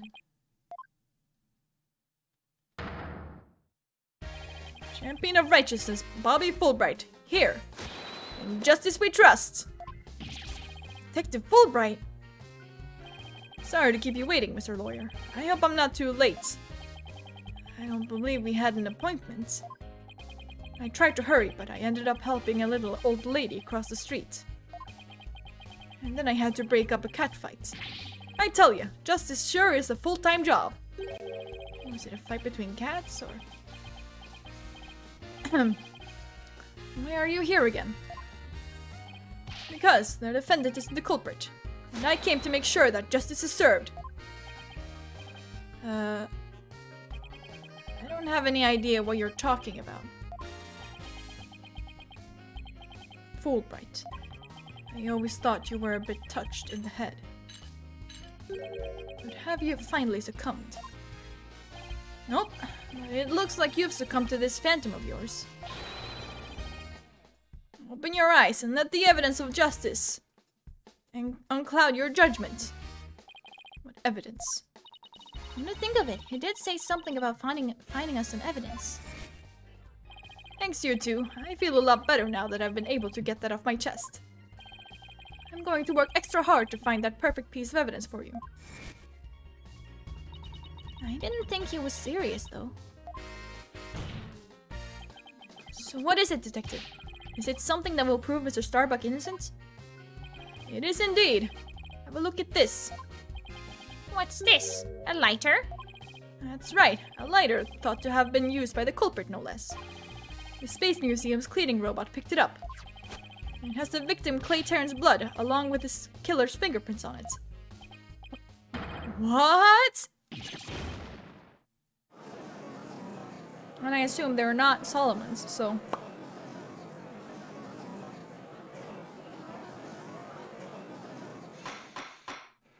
Murder! Murder!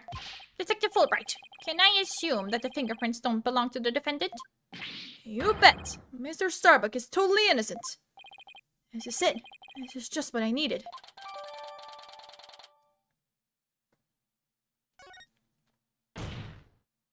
Your Honor, this is decisive evidence that supports the defense's earlier claim. Explain yourself, Mr. Wright.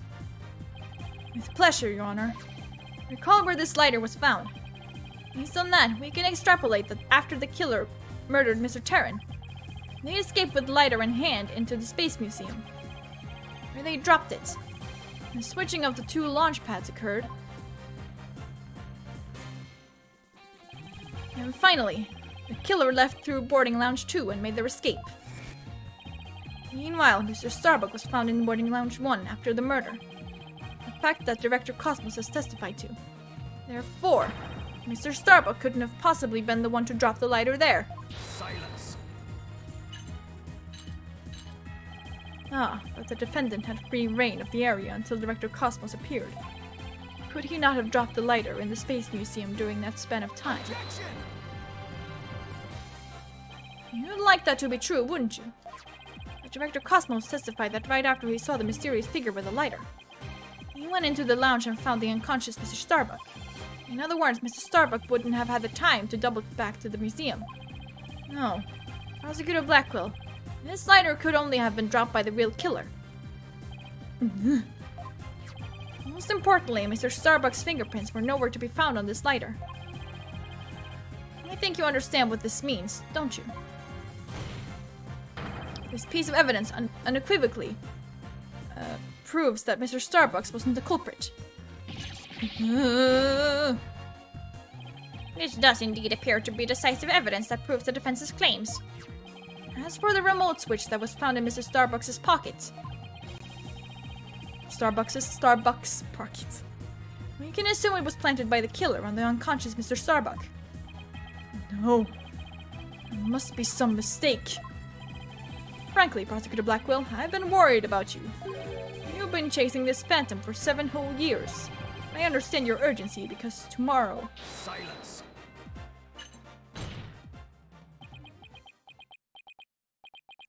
Fulbright, you promised never to speak of that.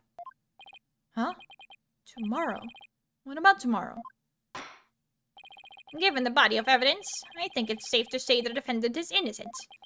In light of the fact that it was impossible for him to have committed the crime, a few unanswered questions remain, so I look forward to seeing what you're to uncover. But for now, this court finds the defendant Solomon Starbuck. Yay. The demons are back! Hell yeah! I missed them.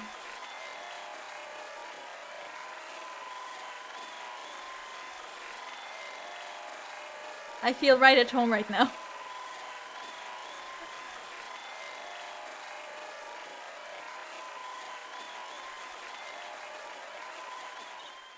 Yes, we did it, Mr. Wright! Looks like we pulled it off somehow, huh? With some help from Detective Fulbright.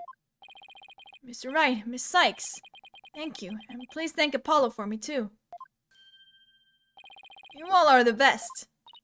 Oh, I wish you could tell Apollo about Mr. Starbuck's verdict right now. Yeah, me too. That's going to have to wait. Now that the verdict has been reached, I'd like to bring today's trial to a close. Court is adjourned. Objection.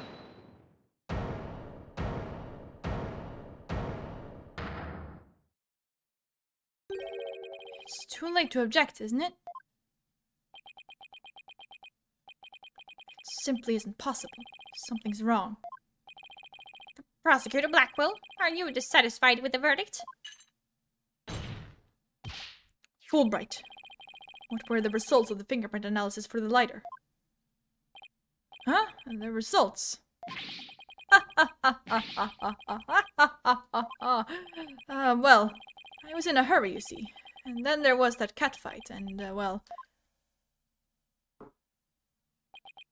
I kinda got carried away when I heard the prints weren't Mr. Starbuck's, so... You have yet to read it. Prosecutor Blackwell, can you read out who the prints belong to? Upon thorough analysis, the fingerprints were found to belong to Athena Sykes. So says the report. What? What? Huh? Me? Plot twist. Damn. Order, I say! Order! Miss Sykes, tell me you have an explanation for this. We just finished proving that this lighter could only belong to the killer, so finding your prints on it can only lead us to one grave conclusion. I don't know how they got on there, but I know I'm not the culprit. The demons are in uproar, oh for sure. This can't be happening. We built up our argument piece by piece, and I don't think any of our reasoning was faulty. So how could it have led to this?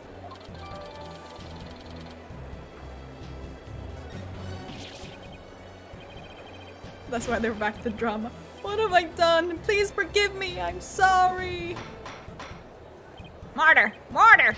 Detective Fulbright, stop your crying. What in the world is happening here? It's like the world's gone mad. Order! Order! I will have order!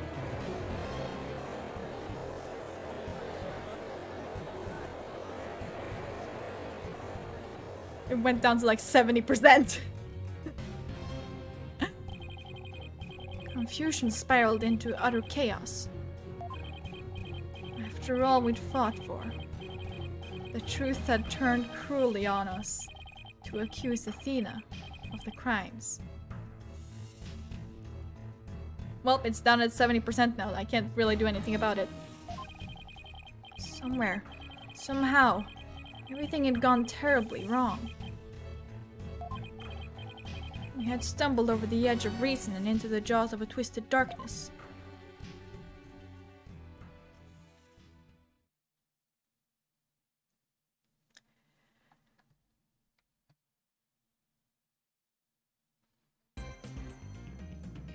That was that episode. We're not even 2 hours in. You know what? Fuck it. I'm gonna do the other one too. I said I wasn't gonna do it, but that went by way too fast, and I don't want to end it just now. Or just yet, anyways. Okay.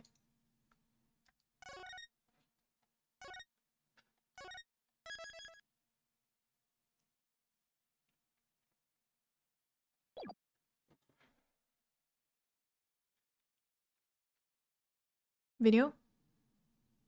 Nope. No one can escape their past.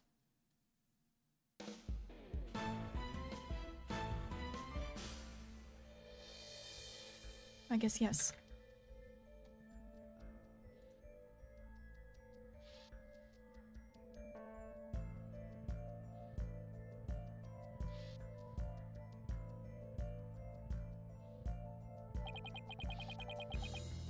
The sins we've committed and the sadness we've caused.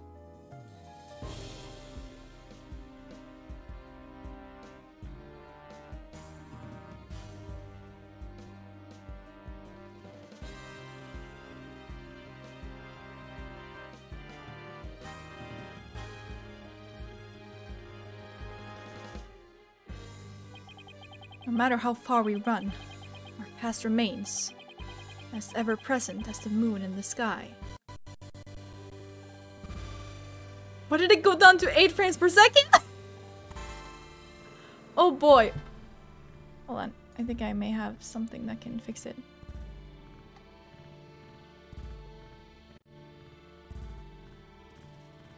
Not quite. Okay, I guess not. We'll just have to deal with it.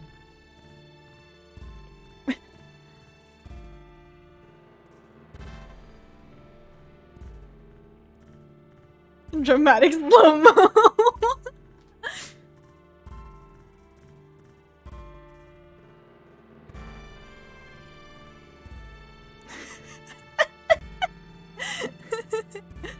Oh my god.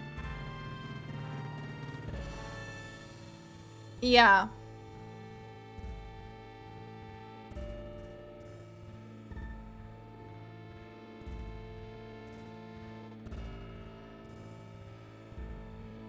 %.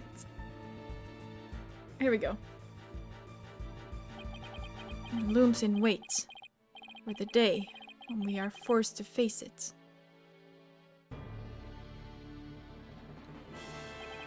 But only in doing so can we truly make peace and move on in hope towards tomorrow.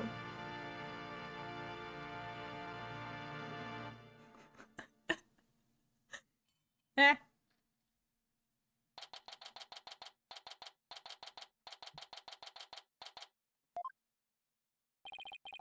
And they took Athena from the courtroom, straight to the station. She is probably being questioned at this very moment.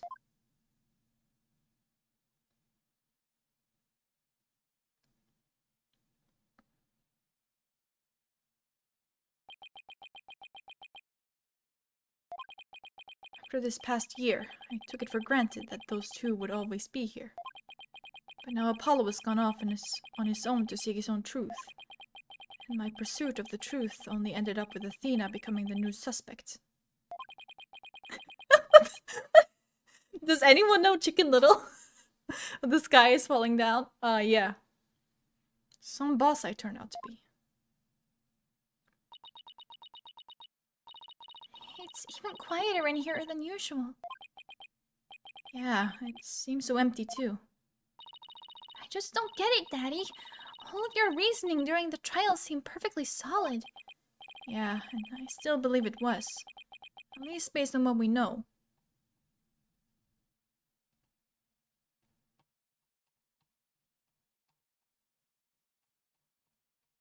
Oh, holy shit, this is long. That's fine. I'll at least do this part.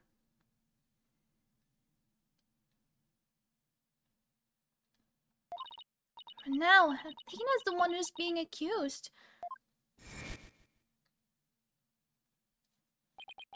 During the trial for the bombing and murder that occurred at the Cosmic Space Center.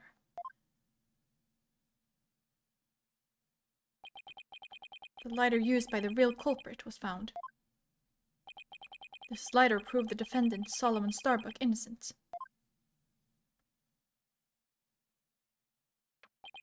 But Athena's prints were found on it instead.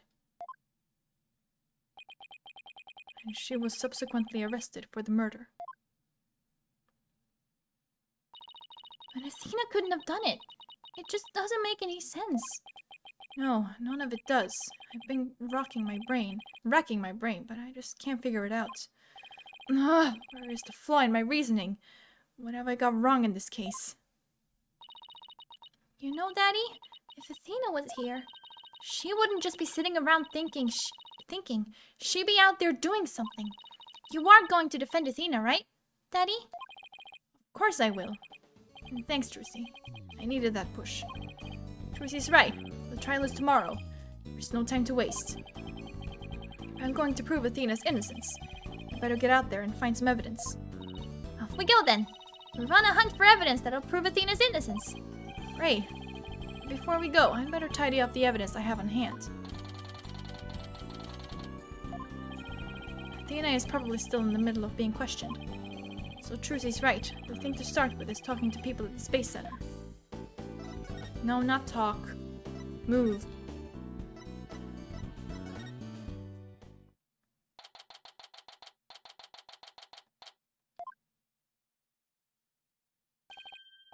Director Cosmos, do you have a minute? Galactic Scooter.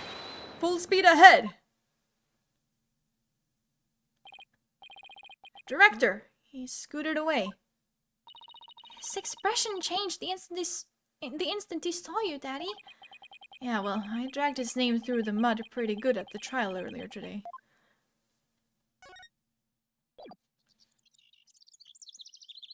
Boarding lounge.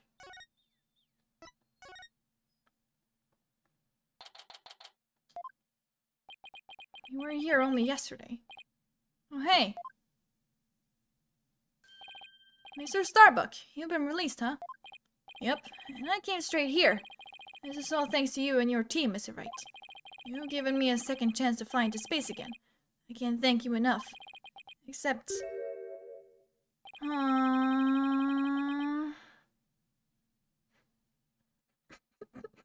Shut up. It's probably true, though, knowing this fucking game. What's wrong? I thought you'd be happy to be acquitted. As I was coming out of the detention center, I saw Miss Sykes. He saw Athena? I was at a loss for words. I didn't know what to say to the poor girl. And then, you know what? She flashed a peace sign at me. Congratulations on your acquittal, she said. Now you can go back into space someday. Athena. I'm gonna cry. Yeah, that sounds like Athena. I can just picture it. but I saw her eyes. They were red and swollen from crying. She's gotta be suffering. She must be so worried. And yet she went out of her way to be nice and give me that big smile. She held back her own tears so she could give someone else a smile. That's so Athena. There's no question about it. That girl's innocent. Please, Mr. Wright, you have to make sure she goes free. And then they can put me in prison instead. I don't mind. We can't have that either, Mr. Starbuck. Don't worry, Mr. Starbuck. I'm going to give her the very best defense I can. I promise to get her acquitted. Just like I did for you. I know she'll be alright with you in her corner. I know you'll never give up on her. Apollo has a fine boss to look up to. I still can't believe Launchpad 1 was switched with the Space Museum. What could have made Director Cosmos do such a thing? I haven't the foggiest idea. Aww. So there never was gonna be a launch that day. Not from the very beginning. I wonder if Clay knew. I imagine he must have. Surely he would have noticed when you went to board the rocket. It's pathetic to think I was the only one who got taken in.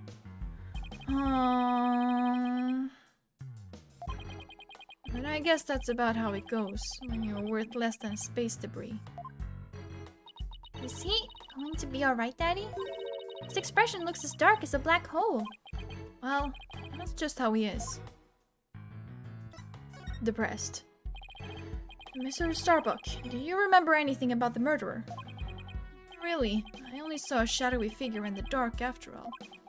Yeah, I guess that was a little too much to hope for. Hey, I heard something from the police though. They said they never did find a 10 caliber gun down the trash chute. Just as I thought, the culprit must have carried it away with them when they escaped. So, was the person you saw holding a gun, Mr. Starbuck?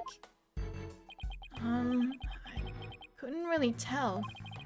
But it wasn't Athena, right? Could you tell if the person was male or female, tall or short? I can't even tell you that much. Man, I'm useless. When the culprit opened the door and some light came in, I should have been able to see. The door. Ah, yes! As I recall, they opened this door here as they made their escape. The door to Launchpad 1, right? Yeah, except right now, the door leads to the Space Museum. You mean the launch pad and the Space Museum are switched right now? Yeah, they're trying to investigate the theory you came up with in court. So they're recreating the conditions, huh? I'd like to see what's beyond the door now. Mr. Starbuck, could you open this door for us? Sure, just let me have my print scanned here.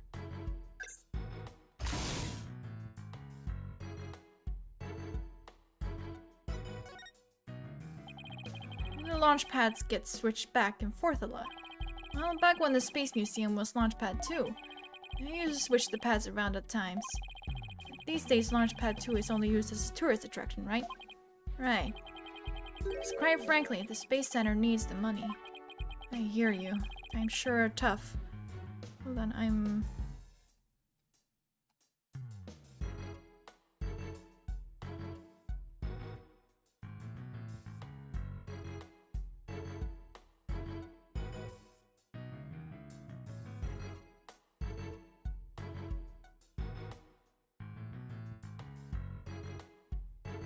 Ah, okay, I see. Sorry, I just did some reading. Daddy, let's go and check out what's beyond that door. Sure, let's go. Hey, why don't I come along? I can show you around.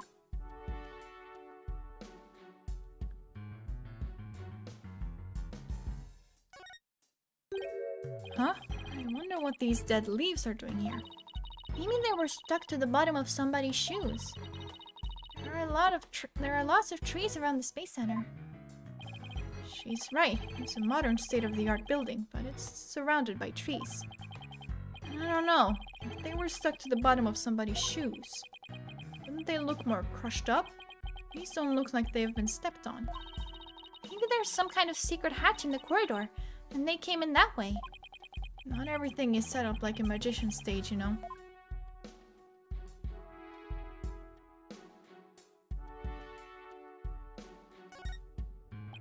So this is another one of those devices for opening the door, huh? Yep, this one doesn't require fingerprint verification. You just hit the button and open sesame.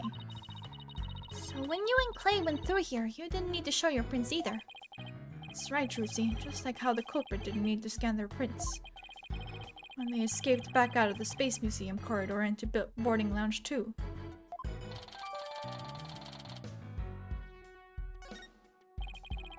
I don't see anything else that jumps out at me. I imagine this corridor is built exactly like the Launchpad 1 corridor.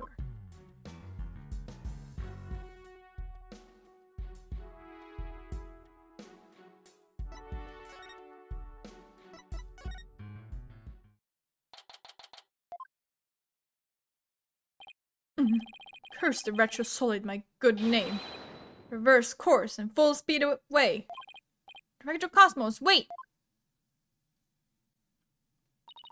I'll handle this, Daddy. Take that! No! The mobility system has been compromised. Trucy's knife throw was a direct hit to one of his tires. Trucy, what the fuck? And the streak continues. Streak. Maybe I should have kept a closer watch on what tricks she's been practicing. My dear old battleship, we fought many a skirmish together. It has been an honor. Daddy, he's going to blow that thing up! I bet all that button will do is make it go haywire again.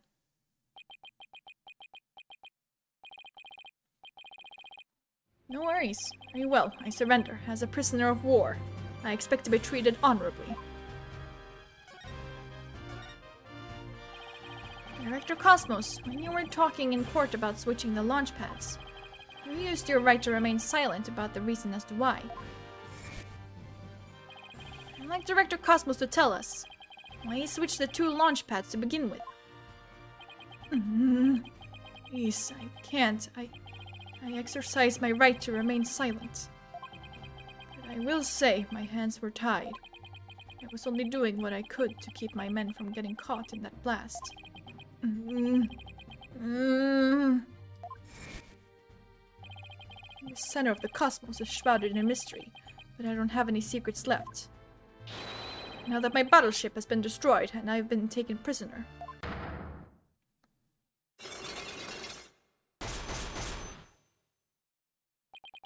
No secrets left, huh? I beg to differ. Looks like I'll have to undo his psych locks if I want to get to the bottom of this. I still don't know if it's psych or psyche. Do I do them now? Yeah. Take that!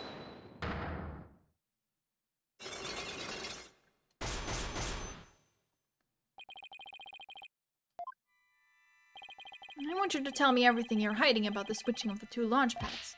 I refuse. You can't make me. I can hold out longer than anyone. I hope I never get like this when I'm old. Now let's see, where to start. This is how you explained your motive for switching the launch pads. You did it to save the astronauts. You see, you're switching the launch pads. The astronauts escaped injury from the blast. Instead, they safely boarded the museum's rocket, far away from the actual explosion. My astronauts were raring to go out on an authentic adventure in space. How do you propose I had them board a fake rocket without them noticing? I agree, you couldn't have done it without help. For one, they would have figured it out the instant they stepped into the Space Museum. You figured you could fool Mr. Starbuck once he'd been drugged with his medication, but without the help of this person, it would have been impossible to pull your plan off. Take that!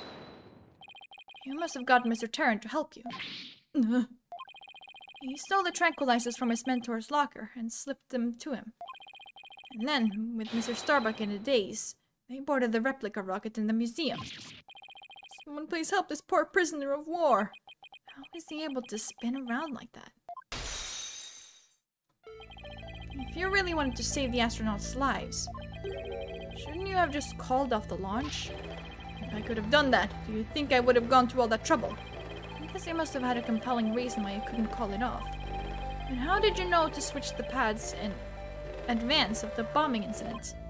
Well, that's because I was warned in advance. Once I received that warning, it was my duty to ensure my astronauts' safety. But it was just a warning. It could even have been a prank. Why did you believe in it so completely? Because I went to one of those mediums that everyone's talking about these days. Oh, I didn't realize channeling was back in vogue. Besides, I thought it was you yourself that got the warning via telephone. Yes, that's right. The bomber contacted me personally.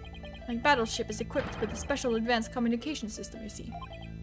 AKA a regular old telephone. It's been a while. Planning another launch?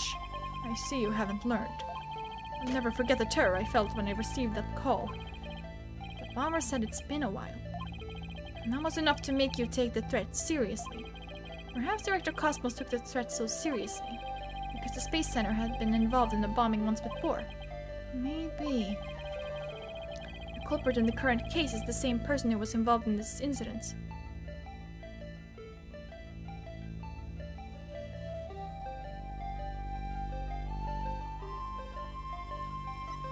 The Hat One Miracle? The Hat One Miracle, that epic story of survival. People across the nation know it now as a heroic tale of bravery. But in truth, it was an act of sabotage perpetrated by our current killer, wasn't it? Very few knew about the previous plot, so when the caller said it's been a while, you knew beyond a shadow of doubt that the danger was real and it wasn't a prank. Did anyone ever tell you to go easy on an ex-serviceman?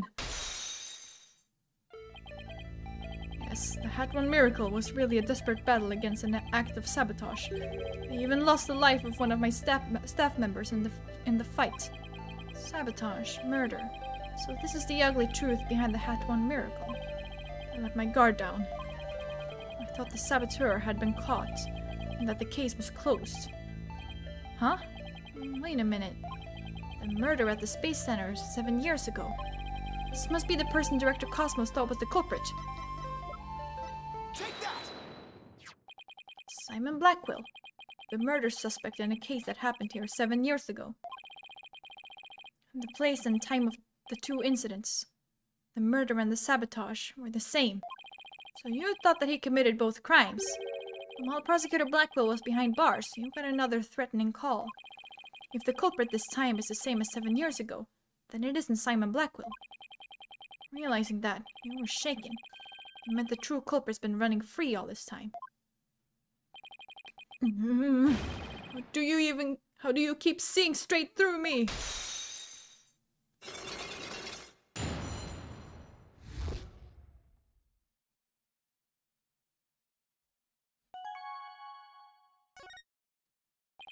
The reason why Director Cosmos won't talk about why he switched the launch pads is connected to the truth behind the Hat One Miracle. The sabotage and murder that happened at the Space Center 7 years ago. Director Cosmos, tell us what you're hiding. If you really want to understand the reason I decided to switch the launch pads.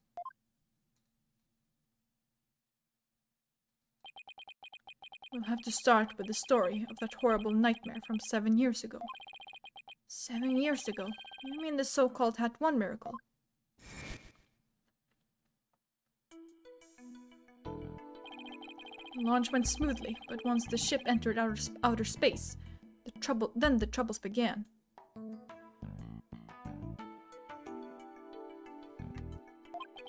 It was all the handiwork of a certain person and their evil scheme. So Mr. Starbuck's traumatic experience wasn't accidental. Not only that, but before the launch, a very valuable piece of moon rock was stolen. But that wasn't the worst of it. One of my staff members was murdered. Wow, I had no idea such awful events were behind that exciting story of space heroism. All that, in spite of the Space Center having very strict security in those days. All personal effects were examined thoroughly, coming or going. You couldn't even smuggle a withered old leaf through those checkpoints. So, do you have any clue who was responsible for the sabotage? At the very least, I know it wasn't Simon Blackwell. I don't know enough to identify the true culprit, but it's clear what that person is. To put it simply, A spy. A spy? You mean somebody who infiltrates a foreign country? Carries out dangerous missions? And always gets the girl? Someone's watching way too many late-night movies. Well, I guess if we're talking about blowing up a rocket and stealing research material, it's not all that surprising that a spy could be behind it all. Make no mistake, there's cutthroat rivalry between nations in the space R&D race. Some try to outdo others by any means possible, even deliberate obstruction. 7 years ago, we got a call before the launch warning us of sabotage.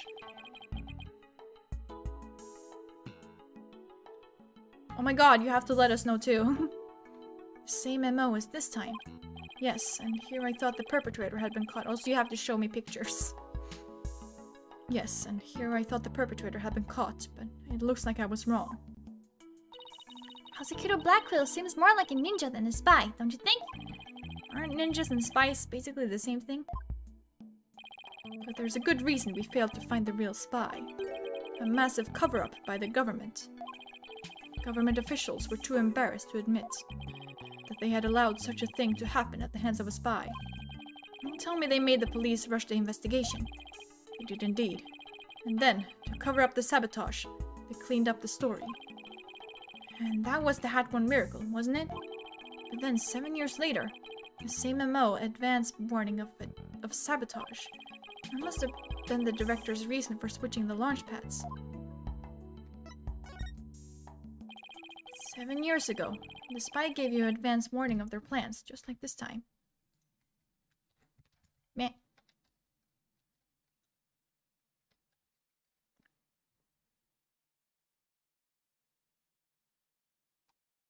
Oh boy. Okay.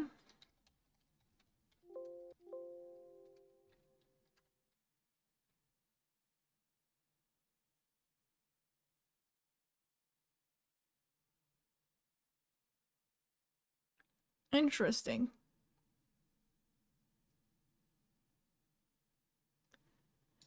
Damn. I'm so excited.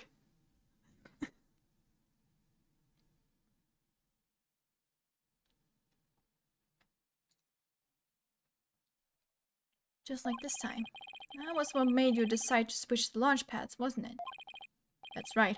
The caller knew the facts of the case 7 years ago, despite the cover-up.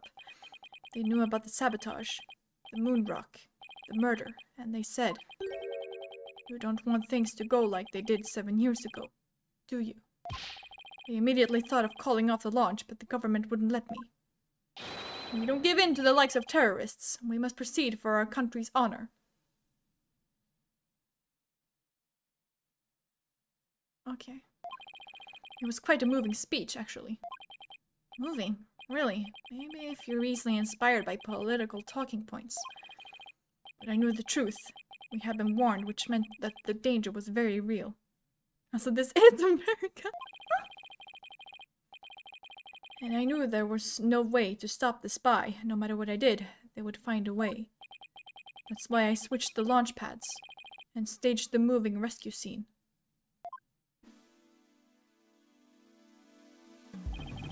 First, I snuck into the center the night before and switched the launch pads. That way, the astronauts would go from boarding lounge 1 to the Space Museum. Then, I put a closed for repair sign at the door to launch pad 1 in boarding lounge 2. You did that so normal visitors wouldn't enter, right? What else did you do? I enlisted the help of several staff members, including Terran. You didn't let Mr. Starbuck in on it. He'd already been through enough. And he's no good at lying to keep a secret. I'm afraid I had no choice but to have him drugged. My plan went well until... Police murder, huh? After the culprit made their escape, I switched the launch pads back. I did it in such a way that no one would find out. But after all that effort... Terran is dead, and the Hat 2 is destroyed. And the Hope capsule, which had returned to us only recently, was also lost in that blast. My home, the center of the cosmos. My beautiful Cosmos Space Center is done for. Wait, what did he mean by the Hope capsule was lost in that blast? I thought that the Hope capsule was found at the crime scene with Mr. Terran. It had just been brought back by the Hope space probe with asteroid samples inside. So what kind of samples are they? What's in them? Samples are scheduled for analysis in the near future. We haven't had time since they just came back the day before Terran's murder. The capsule was being held in a safe in Launchpad 1. But I gave it to Terran before the incident so it wouldn't be destroyed in the explosion. The idea was that with it safely in Terran's possession, we could make it look like he rescued it during the staged miraculous escape. But our precious research materials ended up lost to that explosion anyway. But I thought Clay was supposed to keep it safe. You misunderstand. The launchpad explosion wasn't the one the capsule was lost to. It was lost after the police confiscated it as evidence. It was the courtroom bombing from the other day. Oh, yeah, that's, The capsule was there in the courtroom as evidence, and was blown to smithereens. Yet another casualty of that blast. Ultimately, I think the culprit may have known about the switching of the launch pads. What? How? The police found a wiretapping device using their investigation today. A bug aboard my battleship, a tap on my advanced communication system. A wire on that phone? Yes, a wire on this very phone. I used this phone to give instructions to my staff about the launchpad switch. Just to the few select members who knew about the plan. Just before the incident, staff members were coming in and out of Launchpad 1. The culprit probably slipped in with them amid the confusion, and planted the bomb then. Sorry, that was Phoenix. Yes, if they were tapping your phone, they definitely could pull something like that off. So you really think the same spy is behind this incident and the one 7 years ago? Yes, I'm sure of it. And this spy must be the phantom Prosecutor Blackwell has been chasing. Prosecutor Blackwell told me once. The hunt I've been on for the phantom of 7 years past continues even still. For starters, that case happened right here at this very space center too. So if we can find this phantom... That's right, we can clear Athena's name. And then there's the matter of Prosecutor Blackwell too. What about him?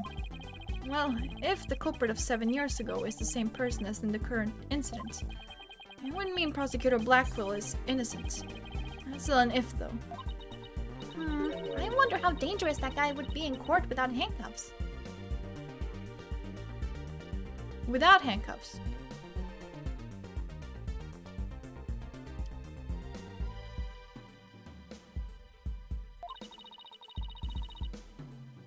If we're going on a ghost hunt, count me in. It's all over for me. Spin, spin, whirl, whirl, I'm done for. The center of the cosmos is doomed. Do you think it's going to be alright, Daddy? Well, at least he'll be in good company. There must be planets out there he can spin with. Hardy har, shut up. Which reminds me, I'd like to delve a little deeper into the Hat 1 mission too. If you want to learn more, start with the Space Museum. There's a Hat 1 exhibit there. Oh, don't mind me, I'll just keep spinning here and see how the cosmos unfolds.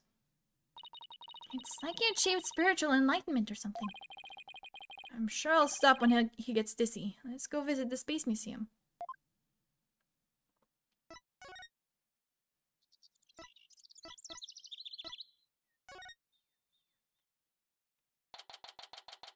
Okay, it worked for a little while, but it didn't work for very long. I don't know why I took it off that way. Hold on. Maybe if I actually try to center them a bit more. Which is easier said than done.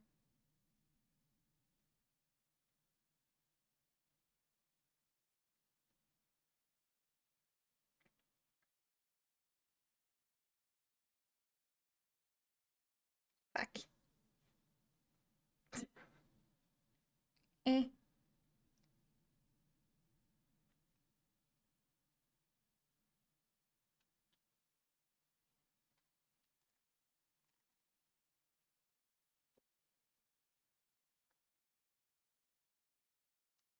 I'll see how it goes. Let's see. Where's the exhibit on the launch 7 years ago? There, that's the Hat 1 exhibit. Oh wow, look at that photo of the team. There's Clay and Mr. Starbuck, Director Cosmos, Aura Blackwell, and even Punko. But I've never seen the woman on the right before. Everybody looks so happy. Well, except for Director Cosmos. Let's check out the newspaper article too. Hat 1 launch imminent. And there's a photo of the Hope space probe. I guess it's only natural it doesn't talk about the murder or the sabotage. Really, we're keeping it a secret just like the director said. Daddy, take a look at that jacket. It must be the Hat 1 team's uniform jacket. It's the same design as the one Apollo was wearing. The one that belonged to Clay. Actual jacket worn by a Hat 1 team member, it says. Not a replica, huh? I wonder if it was Mr. Starbucks. Hello? Oh, Miss Woods, what brings you here? I heard Tina got arrested, so I've been looking for you, Mr. Wright. I thought you might be here, at the scene. You must be so worried, but rest assured, I'm going to do my very best to defend her. Tina's going through such a hard time. I hope she doesn't lose heart. Even just coming back to this place must have been really difficult for her. Huh? You mean the Cosmos Space Center? What? You didn't know? She used to live here when she was a little girl. She did? No, I didn't know. No wonder she knew so much. Miss Woods, could you tell me more in detail? Tina's mom worked here. If I remember right, she was a doctor of psychology or something like that. But why was a psychology specialist working at a space research facility? I don't really know, but I do know that she lived and worked here, so Athena lived here too. So it was far from Athena's first time here. I wonder why she didn't mention it. She probably didn't want to talk about it. This place is connected to a very sad memory for her. A sad memory? Can you tell me about it? There was a terrible incident here. It was 7 years ago. The same time frame as the Hat 1 launch. Launch? Tina's mom, in the robotics lab. She was murdered. What? After it happened, Tina stopped coming to school. Poor Athena. And all this time, she never let on at all. I was so worried about her. I came here so many times hoping to see her.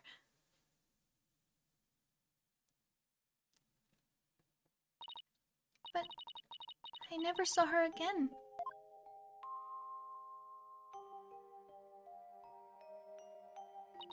After a while, we started exchanging letters. But I didn't get to see her face to face for 7 long years. And so the first time you'd seen her in 7 years was during Professor Cord's case. That's right, and I was so surprised. She was like a completely different person, so cheerful and happy.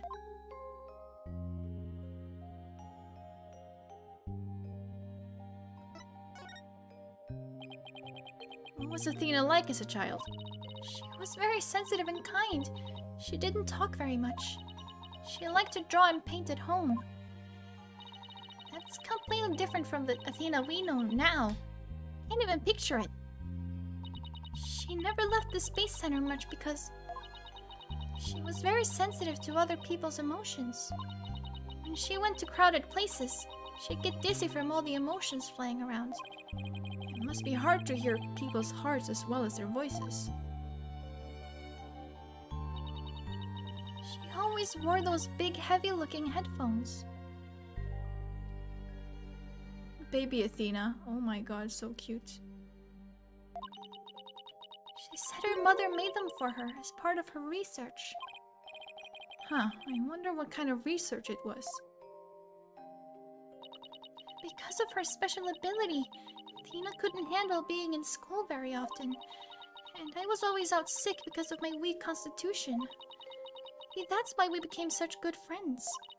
We used to play together here at the Space Center a lot. It brings back memories.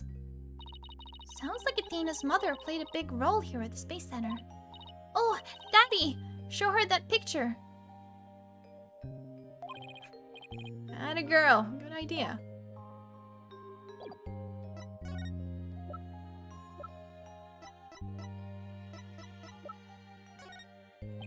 Miss Woods, could you take a look at this for me?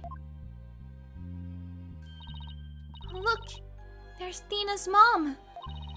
The woman on the far right, the one in the kimono, that's Dr. Mita Sykes. Athena's mother's murder. Did it by any chance have any connection to the Hat 1 launch? Yes, it did. As I recall, it happened on the day before the launch. Just as I suspected. That wasn't the worst of it. One of my staff members was murdered. So this is the murder Director Cosmos was talking about. Does that mean that the crime prosecutor Blackwell was convicted of is the murder of Athena's mother? There's a chance her death is somehow connected to the current case. There is? Thank you for all your help, Miss Woods. And please, try not to worry. I won't let anything happen to Athena. Thank you, Mr. Wright. I know you'll take good care of her. So we need to investigate the robotics lab and also talk to Athena. We got our plates full, Daddy. I hope we can fit it all in before the day is through. At Attention Center first, then. We have to see Athena before visiting hours are over. Hui!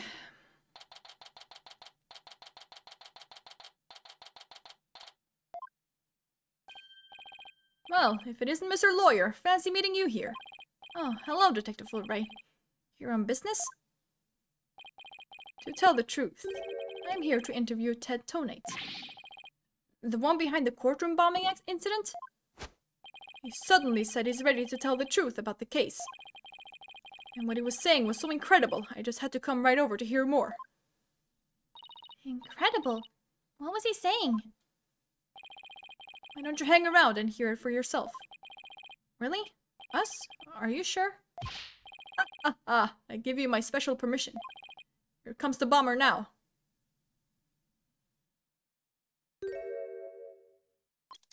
You, what nerve you have to come here? You're here to laugh at me, I suppose. I can't waste my breath on you. After all, you're the one who assaulted Apollo and put him in the hospital. Violence, no. Question, okay. Violence? Too bad Apollo didn't get a chance to say that before you attacked him. Fine, then just answer me this, Mr. Tonate. What's this truth of yours about the courtroom you blew up? No, I didn't do it. I didn't blow up the courtroom. When I killed Detective Arm, there was another person in the room. What are you talking about? Who else could have been there? I saw it, I tell you. I saw someone's hand as they were stealing the remote switch. This person was there and witnessed the murder I committed. What? I don't know who it was. But that's who blew up the courtroom. You expect us to buy that? Easy there, Trucy. I don't see any psych logs. So I guess he must not be lying. Pardon me, I got a little carried away. But I'm telling you the truth. I did not detonate that bomb. And there you have it. We can't exactly ignore his claims, of course. So we're doing a follow-up. We're even analyzing the bomb itself and what's left of it. We haven't found any facts yet, though. Any new facts yet, though. Ow, I've laid it all out piece by piece. Oh, look at all those beautiful little pieces. I wish I could have them. Uh-oh, looks like his geek switch has been activated. Why is Robocop so sweaty? Just don't question anything. Don't question Ace Attorney logic. That's like the main giveaway from these games. Just don't question anything that happens.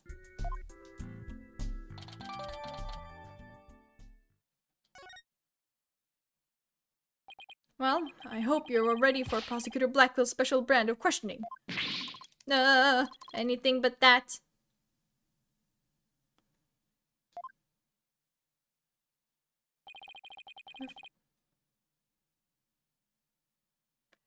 That one was so bad.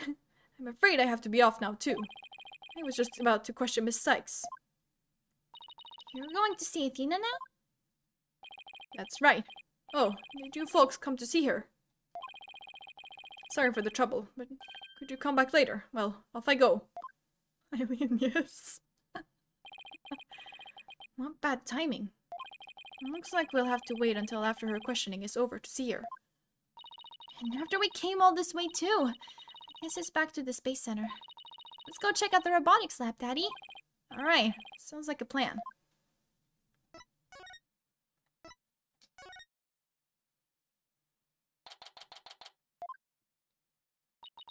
So this is the robotics lab, huh?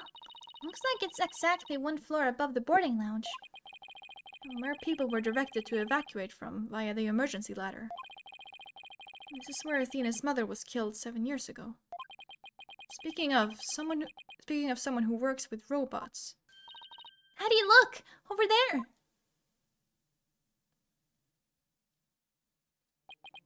So they plan to use this bag to carry the capsule. Is that right? Yeah, more or less.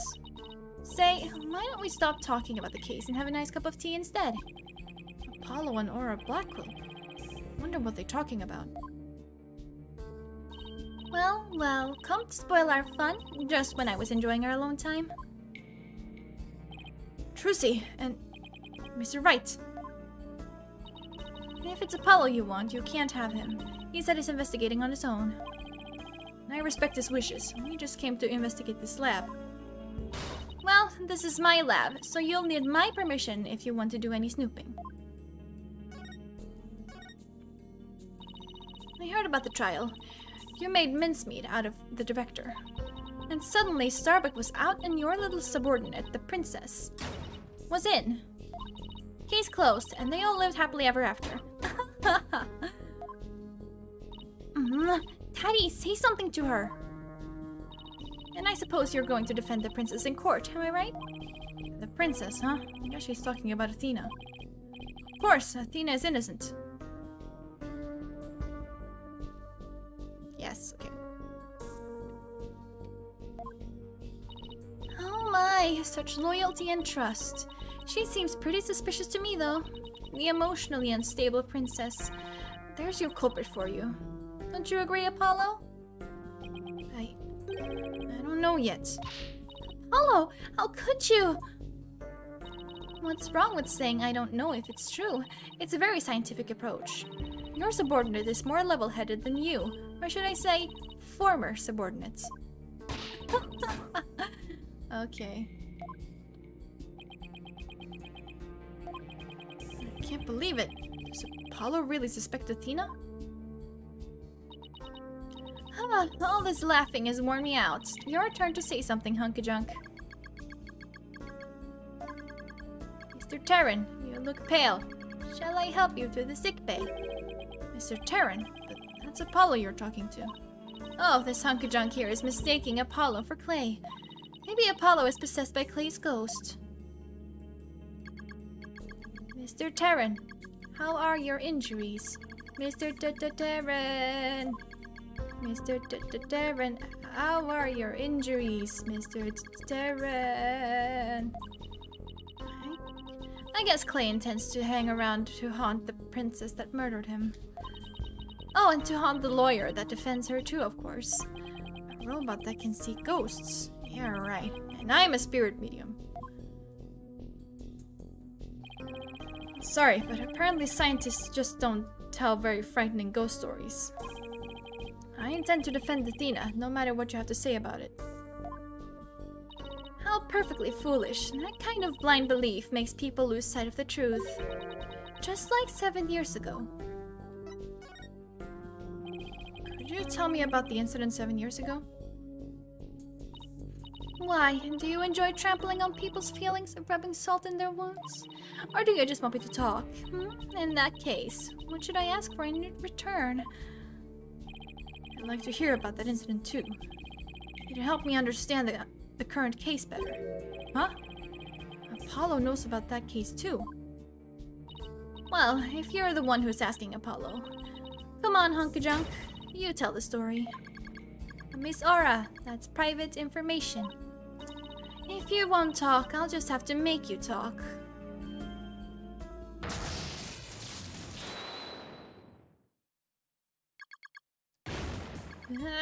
Yes, who cares about personal privacy? Not me.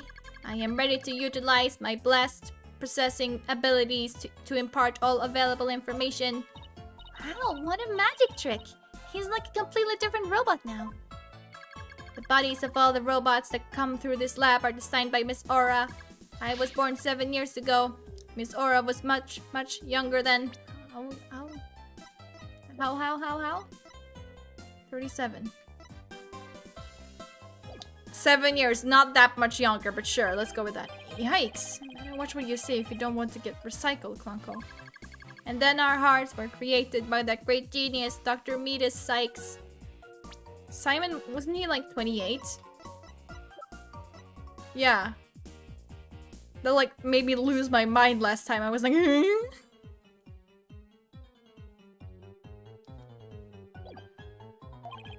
Hearts? Robots with hearts? Can you even make such a thing? Emotions are not irrational things. Our logic and our hearts can be integrated. The two navigation companions created by Miss Aura and Dr. Metis transcend humans.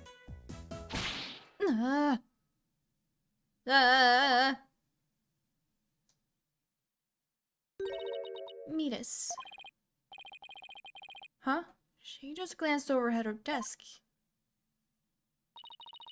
Nobody could continue Metis' research. She and her work were truly one of a kind. And now the two navigation companions are all that's left of Metis here on Earth. The robots are all that's left. Isn't she leaving out a very important someone? We built the ultimate creations together, but now she's gone. I get the feeling Dr. Sykes loved her robots almost as much as she loved her daughter. And almost as much as she loved you.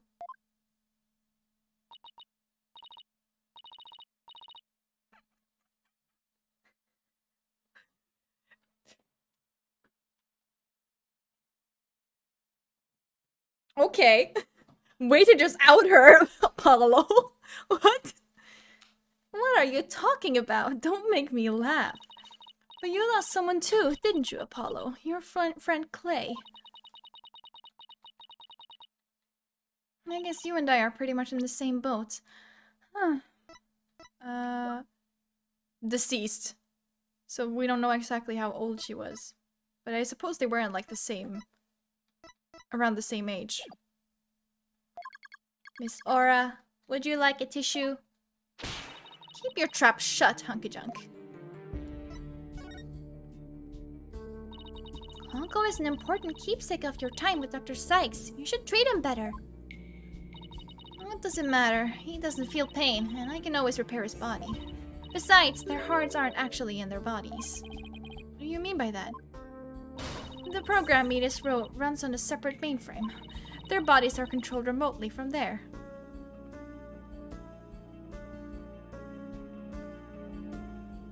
They do that, I guess.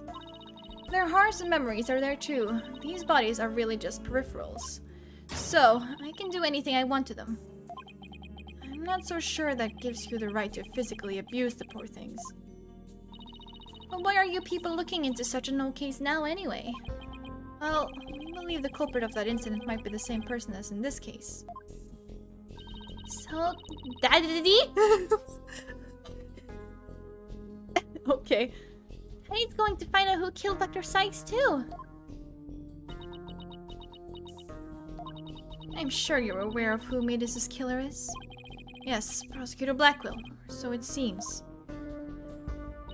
That's a quaint way of putting it. Are you implying you don't think he did it? I can't say anything for sure right now. That's exactly why I'd like to hear your side of it, to help me be sure.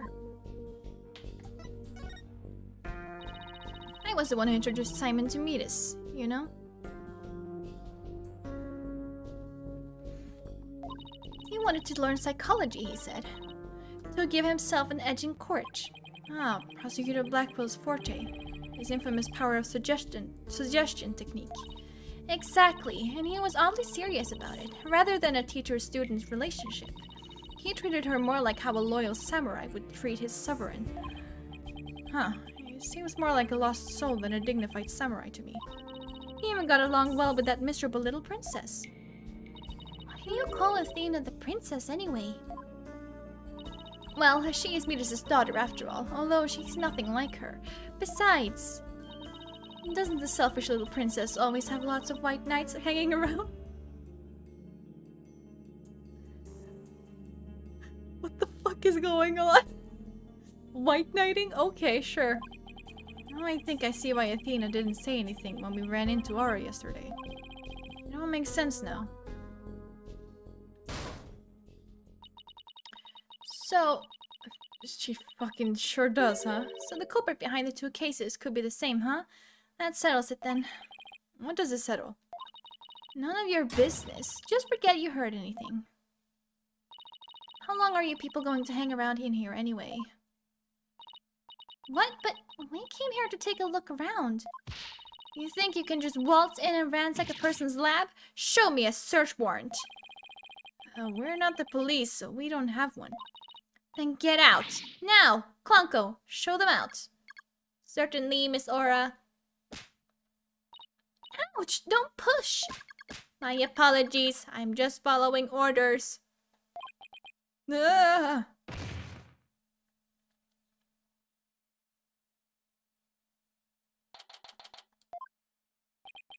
What a way to get shown out. The nerve of that woman! What's with that horrible attitude? I guess that's just how she is. And why was Apollo going along with her? I guess it's because they have something in common. Apollo lost Clay, just like how Aura lost Dr. Sykes. I'm really worried about him. He's not himself at all. He's usually not all cool and dark and mysterious like that. I guess that's true. Does she mean he's usually silly and dorky? I'm gonna keep an eye on him. Hey, wait, Trucy! Come back! She's gone.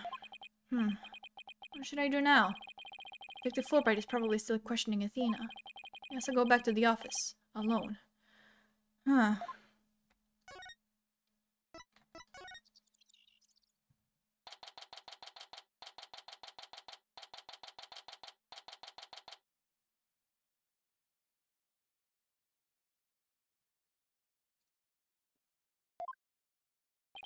Well, here I am. This office has never felt so empty. I guess I haven't been here at the office all by myself in a long time. When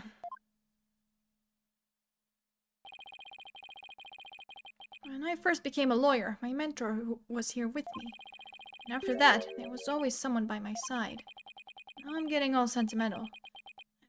I must be tired. My fucking neighbor again, whatever. Huh? There's something on the floor. What's a letter doing here? Hey Nick, it's been a while, huh? Miss me? I know this handwriting. I read somewhere that you were holding a trial in the middle of an exploding courtroom. That must have really been something. Although, weirdest part for the course with you. I think she, or whatever paper she's reading, is a little off on the details. I'd love to come visit, but I'm right in the middle of a difficult part in my training. So instead, think of me as you watch those Steel Samurai videos I sent. I'm sure they'll cheer you right up. Yours truly, Maya Fey. Good old Maya. It's as if she knew I was feeling down and needed a lift. Maya was my assistant for quite a while. Believe it or not, but she's a spirit medium. This Magatama I use on Psycholox. Maya is the one who gave it to me. God, my fucking neighbor. I can't fucking help you with your TV. Do it yourself, woman. Oh my god. I wonder how this letter got here. Mr. Nick? Ah! Ah! Oh, it's you, Pearls.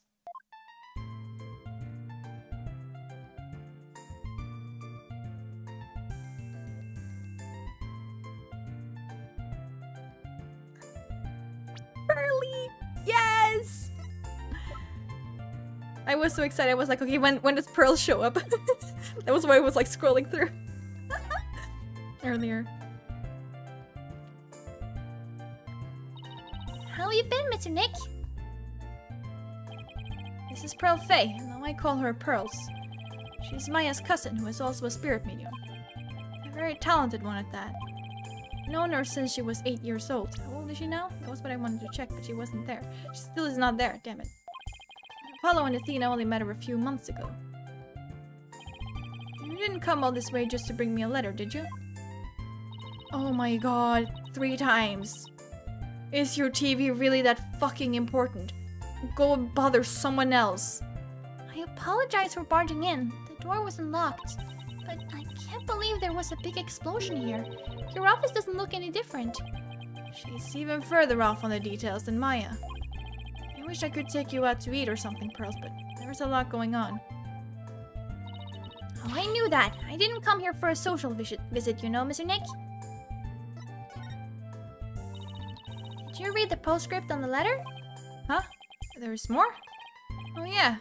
Here it is. P.S. I bet you've been too busy to clean or take care of the office. So Pearly said she would come help you. Isn't she sweet? You'd better thank her. Thank her. Oh, so that's what you're doing here. That's awfully nice of you, Pearls. I am Pearls. Thanks to these two. I'm starting to feel a little better. Thank you, girls. Now that I'm here, I'm going to whip this place into shape. You just concentrate on your work and don't mind me at all.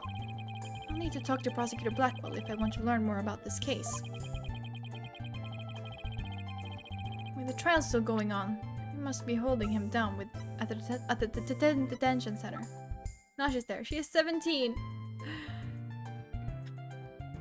Oh my god, she is the same age that Maya was when we met her for the first time.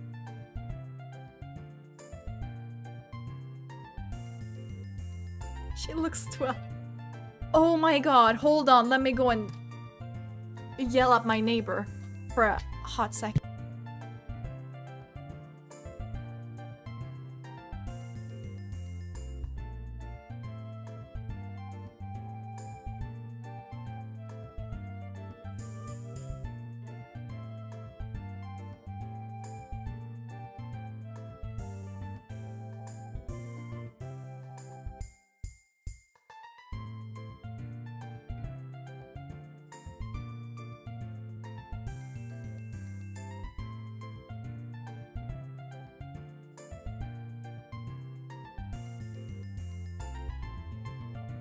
Okay. I'm back.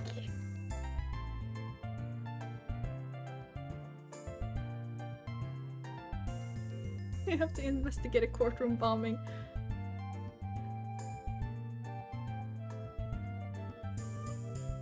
It was indeed the TV, by the way. And I'm like, no, I can't fucking help you. I told her to stop coming to my door all the time because it stresses me out. When the trial's still going on, they must be holding him down at the detention center. So we do talk to Pearls, okay. Has it been a while since you've seen Mystic Maya? Yes, quite a while. She used to drop by the office sometimes to say hello, but she hasn't been by recently. It's not even that something is wrong with her TV, she just hits a button and then just like...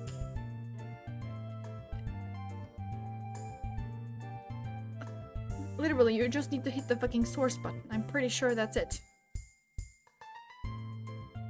She like hits one button by mistake and then it's just like... a boomer, she's an old lady, with like a walker. She hasn't been by recently. I wonder what she's been up to these days. Become a spirit medium, worthy of heading the Fae clan. She undergoes a rigorous training. But she says she's growing really tired of the vegetarian diet. I'll have to have some burgers delivered to her then. I'm sure she would love that. To get where she is, the delivery person would have to climb a steep mountain. I hope she tips them well then. Hardy, hardy, hardy, hard.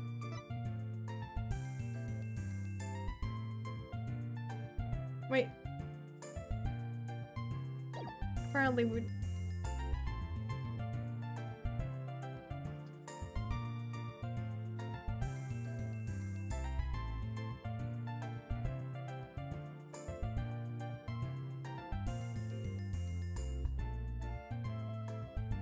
Okay, I guess there is nothing to talk about really. Let's go to the detention center. Well, look who's here. I wonder what they're talking about. All this time you haven't said a word. It's even turning your hair gray. I don't have anything to say, Aura. Why don't you go home and play with your dolls? Prosecutor Blackwell! Well, even if you don't, I have plenty, you jerk. Miss Blackwell, don't you think that's enough for today? Enough for today? Today is all there is. When there's no tomorrow. When there's no tomorrow? What is she talking about? We have company, Aura. Please try to calm down. Alright, fine. I see you're just not going to listen no matter what I say. I've had it. If that's the way you're going to be, I have another plan up my sleeve. I hope you're happy, Simon, because I'm done. Do as you please. See if I care. Ugh. Wow, I could cut the tension with a katana. Right, Dono. It looks like Fulbright saved your case in court this morning. What? Oh, yeah, he did. You bounce back to business quick. Prosecutor Blackwell, forgive me, but it was a just thing to do. But as a result, Sykes-Dono was arrested. Was that the just thing to do too? Mr. Lawyer, I'm sorry, but it was evidence. What else could I do? Don't worry about it. I plan to defend her and prove her innocence. I wouldn't take things so lightly if I were you. Right, Dono. This is blade-proof glass, right?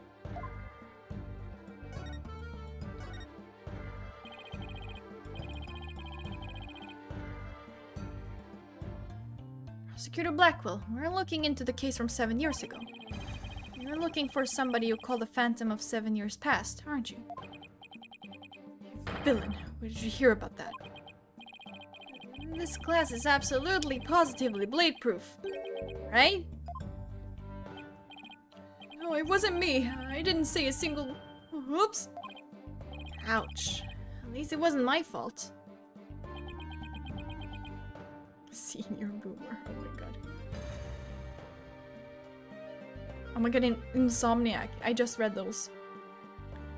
Yeah, one time she showed... Actually, twice. She showed up at my door. In the middle of the night.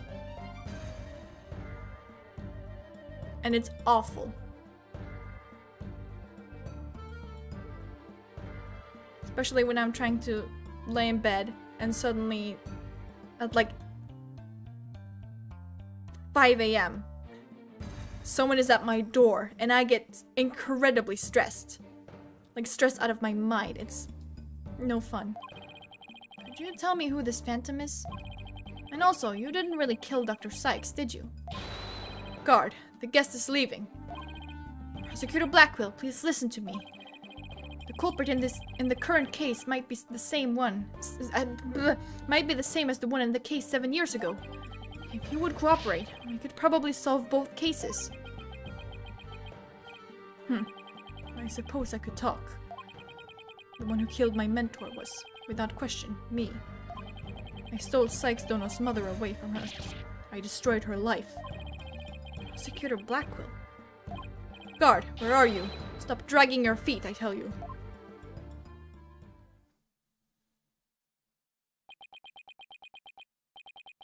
There he goes. No, we've upset Prosecutor Blackwell. Now what are we going to do, Mr. Lawyer? There isn't much we can do. Detective Fulbright, do you mind if I ask you just a little more about the old case? Well, I guess it won't make any difference now. What would you like to know? Do you know anything about the trial that got him convicted? A little. The police call the incident the UR1 incident. Fucking the incidents. They just keep showing up.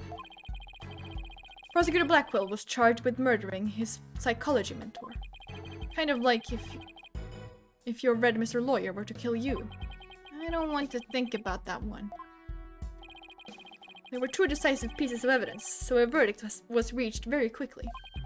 2 pieces of evidence, huh? What were they? Let's see. The first was some security camera footage. He was the only one who used the corridors to the murder scene at the time of the crime. The only one, huh? Ouch. That does sound pretty decisive. Could you show me that footage? Oh, sorry, I don't have it with me right now. I guess I'll have to see it some other time. And what was the second piece of evidence? This one's even more incriminating. A photo of the moment of the crime. See? There he is at the crime scene, holding a bloody katana. It was the victim's, kept on display in the room. She had a thing for Japanese culture. Wow. It'd be hard to explain this one away.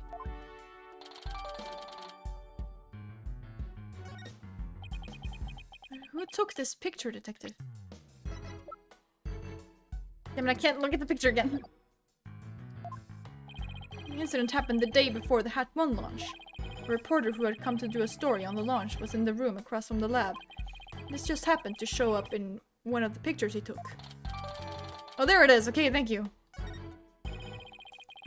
Prosecutor Blackwell's attitude earlier was so odd. He's definitely hiding something. Oh yeah, you're right. He does have short hair. Damn, how much did it fucking grow in 7 years? Prosecutor Blackwell said he was hunting a phantom from 7 years ago, didn't he? Yes, and I imagine it's getting more and more urgent as his execution date approaches. What did you just say? Execution dates? What? Did I say something? Never mind me. You didn't hear a thing. So he was given the death sentence. Yes, he told me not to tell you people, actually. But I guess there's no sense hiding it anymore. His execution date is tomorrow. I figured. What? Tomorrow? No. Miss Blackwell, don't you think that's enough for today? Enough for today? Today is all there is when there is no tomorrow. But what if the culprit of the current case is the same as the one from 7 years ago? And it would be the worst possible scenario. Prosecutor Blackwell would be executed tomorrow under a false charge. But that would be unthinkable. We have to do something right now. I want to do something. I want to, but we're a lawyer. You know how hard it is to overturn the decision. I know, but why? Why isn't Prosecutor Blackwell putting up any kind of fight? You saw how he was, right? He's been like that ever since his conviction. Totally uncooperative. Not even his own sister could persuade him. Uncooperative? He's about to be executed for a crime he didn't commit? This isn't right. Can't let it happen. You have to stop it somehow. Oh, pardon me. Looks like I have a phone call.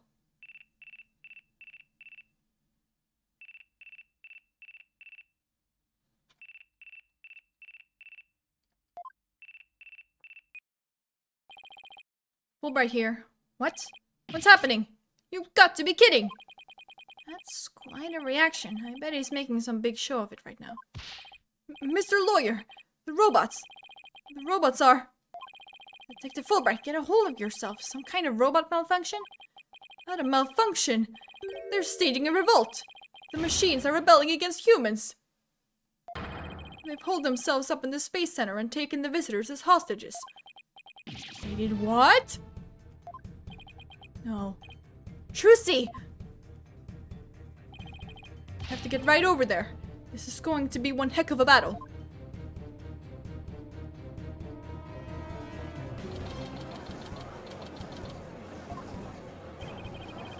The riot police are here.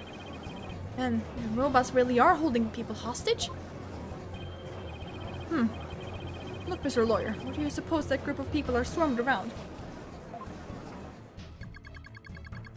But I was only trying to help this nice person. She said she was lost. You robots have declared war on us humans. You've even taken hostages already. Stay away from it. You never know what it'll do.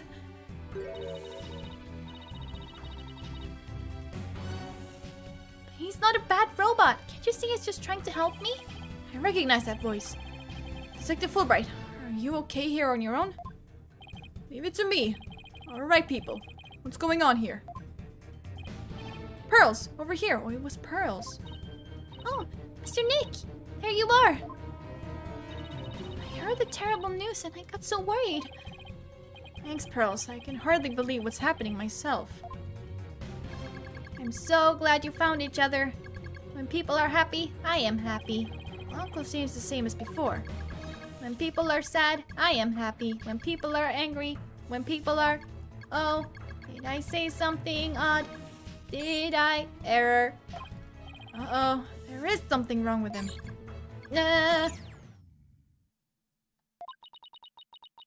Looks like he fell asleep. He must have been tired. Hee hee hee, ha ha ha ha ha. Uncle?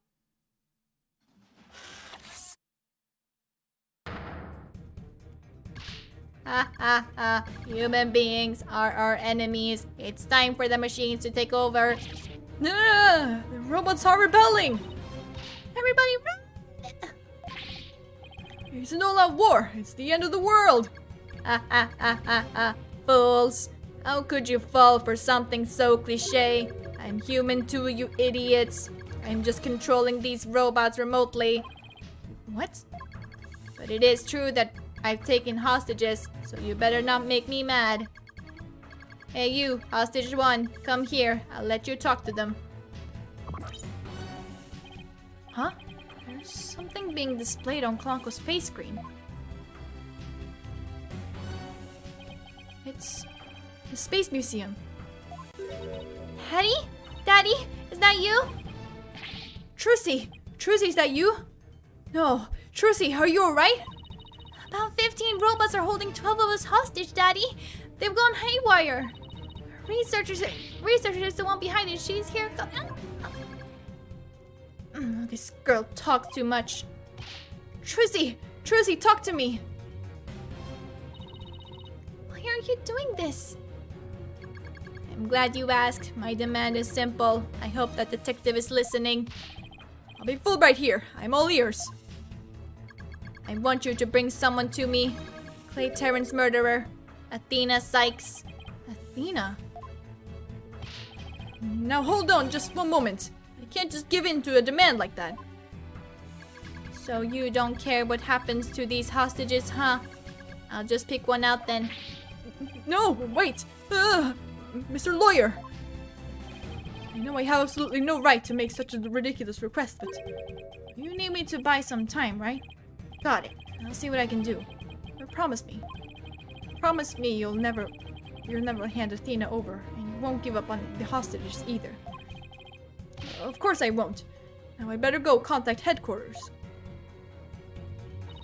Mr. Nick, how do you plan to buy time?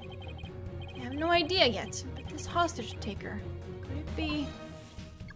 If you don't bring me that little princess, I'll have Hunka-Junk kill all the hostages.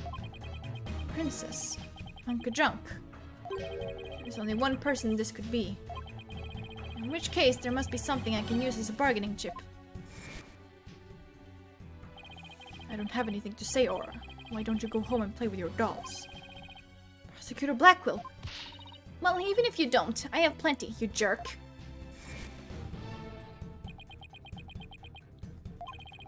Miss Hostage Taker. Athena is not the murderer. What are you talking about? She's been arrested, and they've got her in detention. I'm telling you the truth. Look, the person you want is the real killer, right? Well, it's not Athena. It's someone else. Alright, let's hear your stupid little theory. Who's this real killer? I don't know yet, but the culprit is the same as the one in the case from 7 years ago. The UR1 incident. I believe you have a personal interest in that case. It's too late to change what's going to happen now, no matter how wrong it is. But is it really too late? You can still do something about it. You might even be able to fix it. Just what exactly are you proposing? What can I do about the 7-year-old case to satisfy the hostage taker? Retried in court. I propose we retry the case from 7 years ago. If you make that demand now, I'm sure nobody will deny you. It wouldn't be an official trial, but at least we could find out the truth. He. Ha ha ha ha ha. Okay, that's good. Real good. Hey, detective. I'll give you 1 hour. Get a courtroom ready. 1 hour? But that's impossible. Please give me at least until tomorrow. If you don't mind losing hostages, you can take all the time you want. Oh, but wait. If we're going to have a retrial, we'll need a prosecutor. Don't worry. I'll take care of that. She will? And I guess I can be fair and let you come in and check out the crime scene. But Hunk of Junk here will be watching you, so don't try anything funny. You got that? Now follow Hunk of Junk. Riot police, make way. We're coming through. Mr. Nick, wait! I'll help you with the investigation. Thanks, Pros. I appreciate that. Okay, we're going in.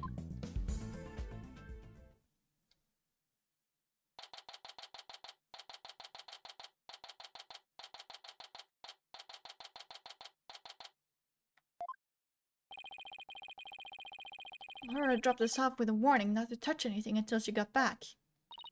I wonder what's taking so long. But we can't really start the investigation yet, can we? Even if we could, this mess makes it hard to tell what the room was like 7 years ago. Mr. Wright.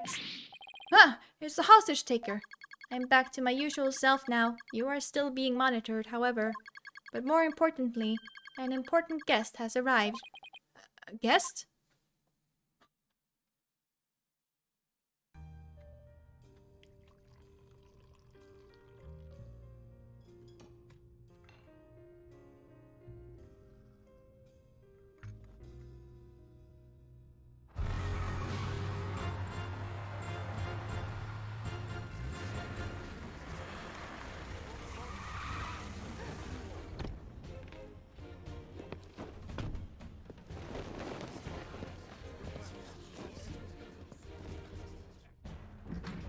I trust you've been well, right?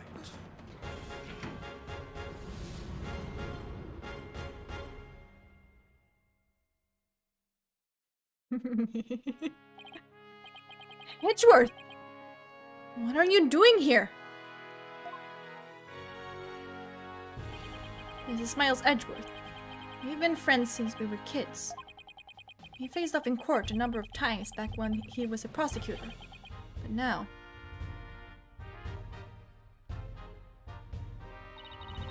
Hello, Prosecutor Edgeworth. Oh, but you're not a prosecutor anymore, are you? He's chief prosecutor now. Pretty soon it'll be a year, right? The title is nothing more than a title. Don't we have more pressing issues to discuss? You got glasses. So what are you doing here, Edgeworth? The capture chose me as the prosecutor for the UR1 case. Wow, she's good. She went all the way up to the top. I gathered all the information I could in the short time that I had. I'll give you a rundown. You're always so well prepared, Prosecutor Edgeworth. Thanks, I appreciate this. I could really use the help. Let's start with a brief overview.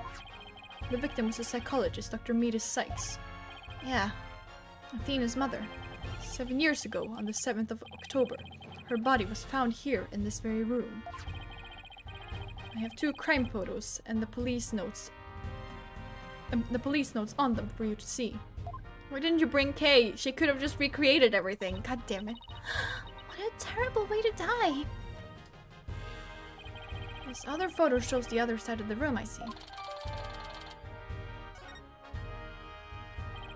I also have the autopsy report for you. Damn, so quick.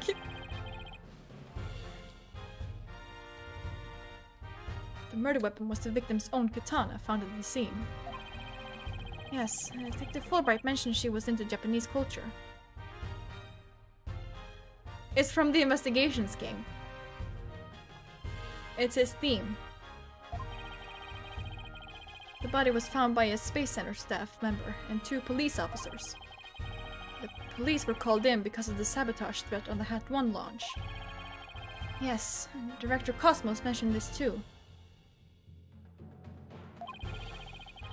A few hours after the body was discovered, a suspect was arrested. The suspect was Simon Blackwell, a young prosecutor. I hear this trial was over in a flash. Yes, a guilty verdict was declared in only 1 session. Not only did he plead guilty, but there was decisive evidence against him too. A security camera video. And a photo of the moment of the crime, as I recall. But did Prosecutor Blackwell have a motive? To this day, his motive is still unknown. He insisted he did it, but he would never say why.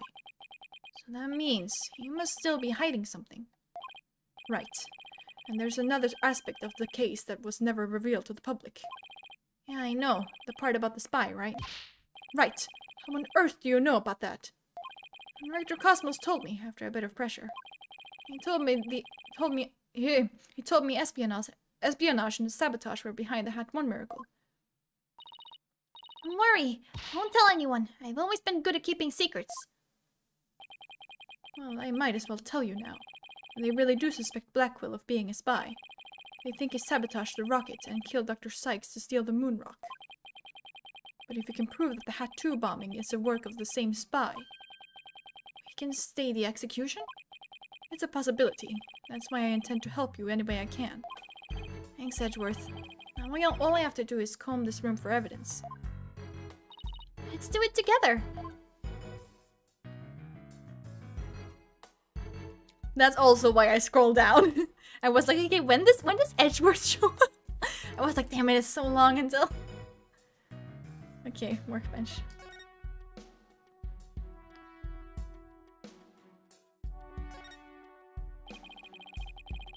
It's about as cluttered as my office, but I think it's a workbench. Mr. Nick, I think this must be a kitchen. Look at this photo. See the cute little food processor? That isn't the food processor, Pearls. That's the Hope capsule. Wait, Edgeworth calls her Pearls too? Interesting. It was scheduled to be loaded onto the Hope space probe that fateful day. The 3 people who came to collect the capsule discovered the body. At first on the scene, huh? That's confirmed. For real though. A staff member and 2 police officers, was it? And they were here to collect the capsule, which reminds me. So they plan to use this bag to carry the capsule, is that right? Yeah, more or less. Say, why don't we stop talking about the case and have a nice cup of tea instead? Apollo and Nora Blackwell, I wonder what they're talking about. Edgeworth, did those 3 people have a bag with them for transporting the capsule? Oh, you mean this? It's a custom-made shock-resistant bag. But how did you know? Oh, I just overheard Apollo making an inquiry about it, that's all. So he is looking into the case from 7 years ago on his own, is he?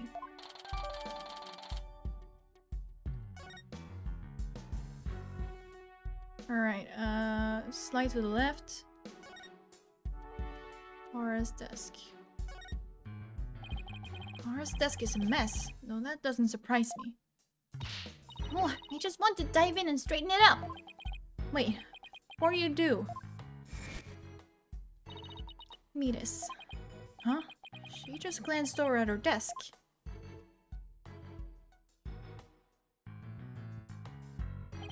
It's Metis Sykes. Klonko, can I talk to you?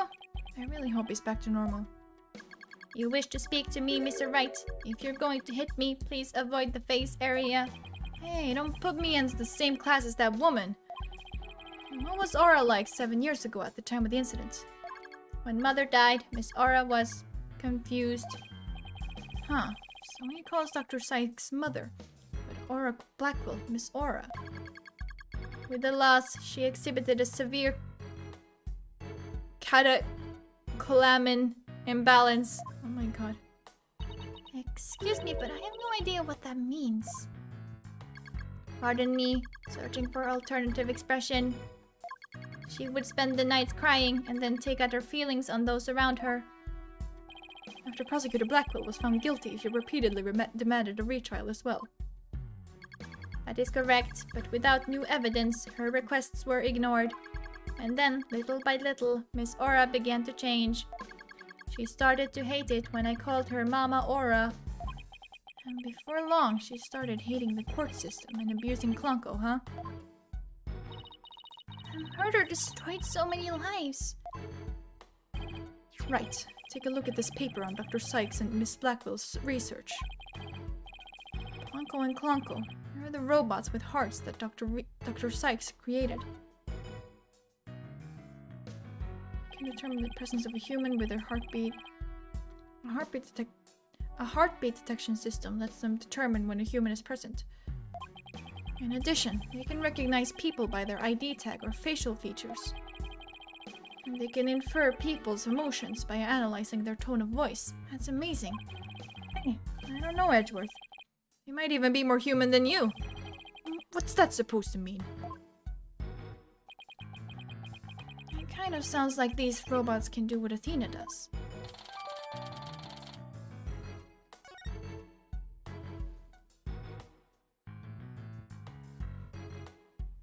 Gotta tease the husband a little bit, you know, husband, and the husband. Okay, where am I? Examine emergency ladder. Where the hell is the emergency ladder? Oh, maybe the big box that says emergency ladder. An emergency ladder. This must be the one that they used during the evacuation. The explosion disabled the elevators, so I lowered my emergency ladder like the detective leading the evacuation told me to. As Miss Blackwell was climbing down the side of the building, she saw the culprit inside. I wonder which would have been scarier, that or looking down.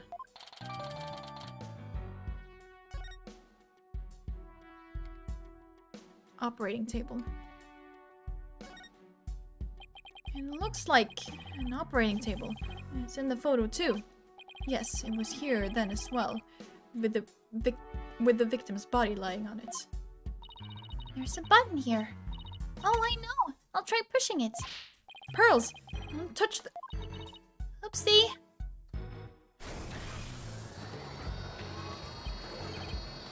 Hey, it's moving.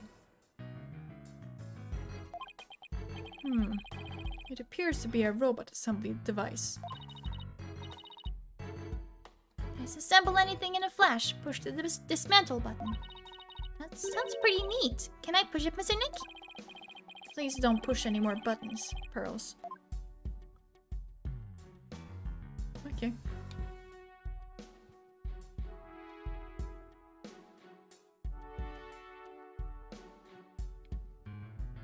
Hold on.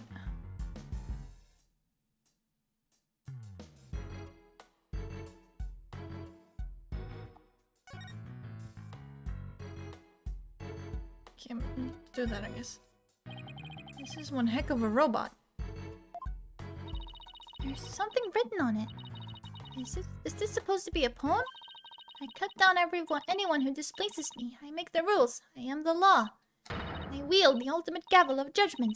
I am Judge Tron, JTO2. I don't believe we need to bother with that, Pearl. Oh, then he just switches back to Pearl. Okay, I see. It's not even completed yet. It was a Freudian slip. I see. He's right, Pearls. There's no sign of it in the photo from 7 years ago either. They were building the Hope space probe here at the time. The murder occurred after the space probe had been removed from the room. So it was long gone by the time someone took this picture, huh? You can see the probe in this newspaper photo. Yes, and you can see the stolen moon rock there too. That strange black and yellow thing on the left side of the picture. Note that the same rock is absent from the crime scene photo. Not only that, but before the launch, a very valuable piece of moon rock was stolen. I hear there's lots of research into moon rocks and stardust from asteroids these days. They say the results could potentially have a huge impact on all of civilization. It's like we're in a new space race with every other country out there. So the person who stole it, think it was our spy? I'm sure of it. Dr. Sykes probably killed because she was a roadblock in their plan. Unfortunately, the government thinks Prosecutor Blackwell is the culprit. Well, I guess that's about it for this room. So what do you think, Wright? Any ideas? There are still a lot of gaps in the evidence, but I'll pull it off somehow. After all, you asked me to prove Blackwell's innocence. Right, Edward? What? He did? Yep, he called it a special request. He reached out to me while I was still disbarred. So that was what sparked you to get your attorney's badge back. Yep, the Blackwell case.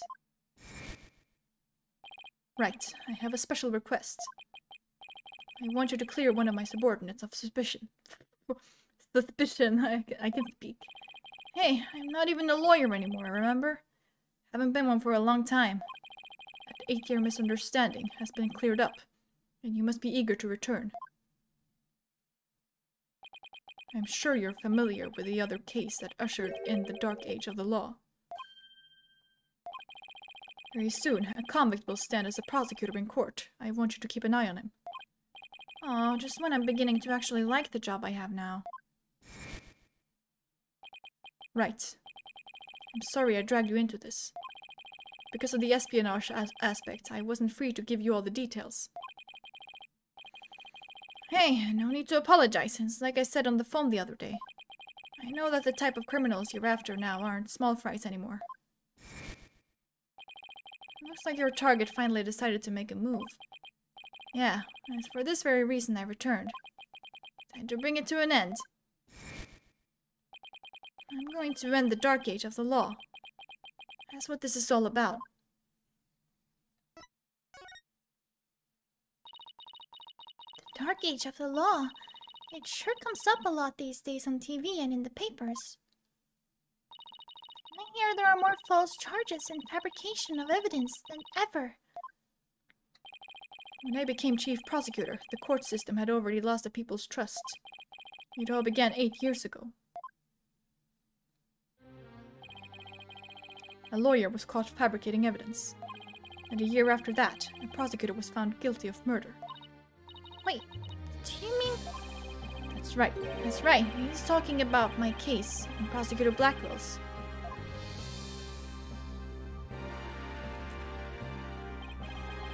It was a downward spiral after that. An absolute nightmare. After those 2 cases, the mass media launched an all-out attack on the courts. Public opinion was tainted, and before long, the legal world itself was sucked into it. It's such a shame. Once suspicion forms, it's very hard to shake. Lawyers and prosecutors were supposed to trust each other, pursue the truth together. It's so sad when people begin to cast doubt. They start lying to themselves and each other. Yes, and do absolutely anything to win. We're in an age now where winning is valued far more than the truth. I'm sure it's cost our new chief prosecutor to lose many a night's rest. Is it just me, or did his brow get even more furrowed than the last time I saw him? Hostage taker's disdain for the courts is a perfect example of the times.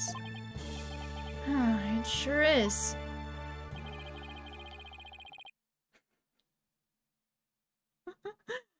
Do you have any idea who the hostage taker might be?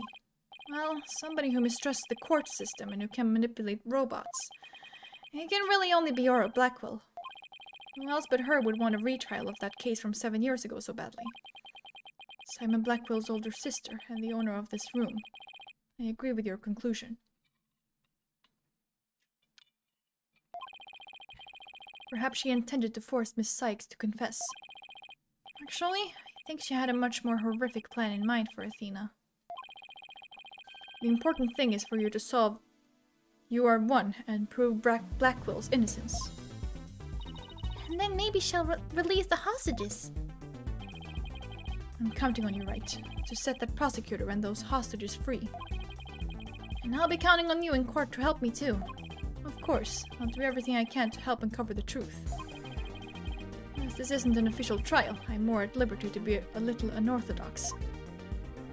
Mr. Wright, are you finished with your investigation? Yeah, but I'd like you to tell the hostage taker something for me. I have to go to the detention center. I can't start the trial until I've talked to Athena. She's already given her consent. I'll accompany you to the detention center. So I'm still being watched, huh?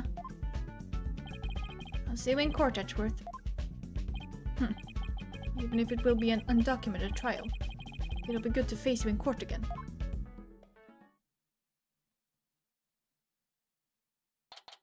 We love straights.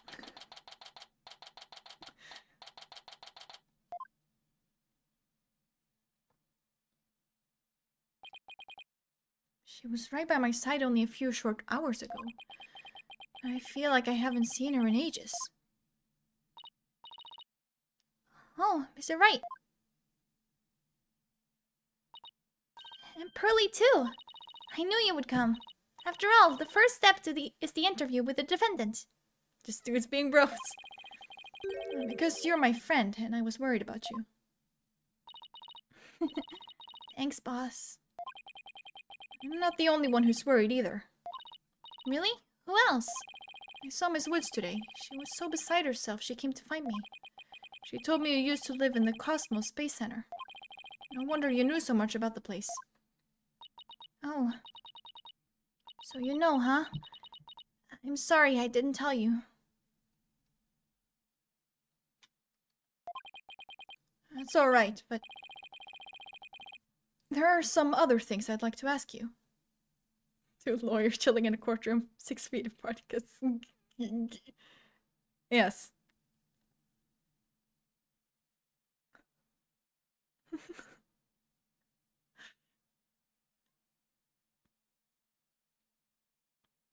Only 6 feet though? Like, how small is that courtroom?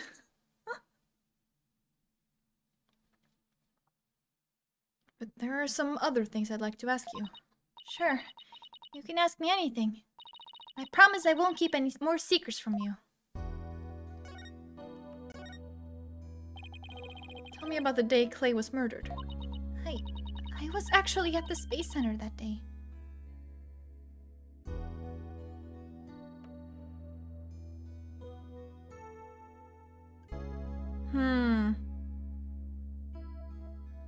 Maybe?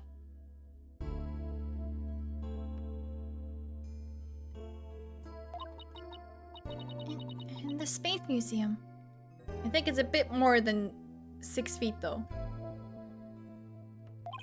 Right where the culprit fled to? That's not good. I never could fully deal with what happened 7 years ago. I mean, understandable when your mother just gets murdered like that. When I saw the center again during the news coverage of the Hat 2 launch, I thought maybe if I went there, things would be different this time. It must have taken a lot of courage to face your past like that. So I went to the Space Museum the evening before the explosions. This was before the launch pads had been switched. There was a sign that said closed for repairs and they weren't letting anybody in. Yeah, the director wouldn't very well switch the pads if there were people in there. But I snuck in anyway. Did you want to see that Hat 1 group photo? The one with your mother in it? I did. But what I really wanted to see was her jacket. That jacket on display. That was Dr. Sykes.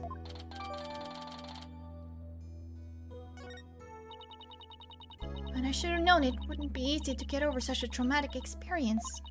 The second I saw that jacket, it all came rushing back to me.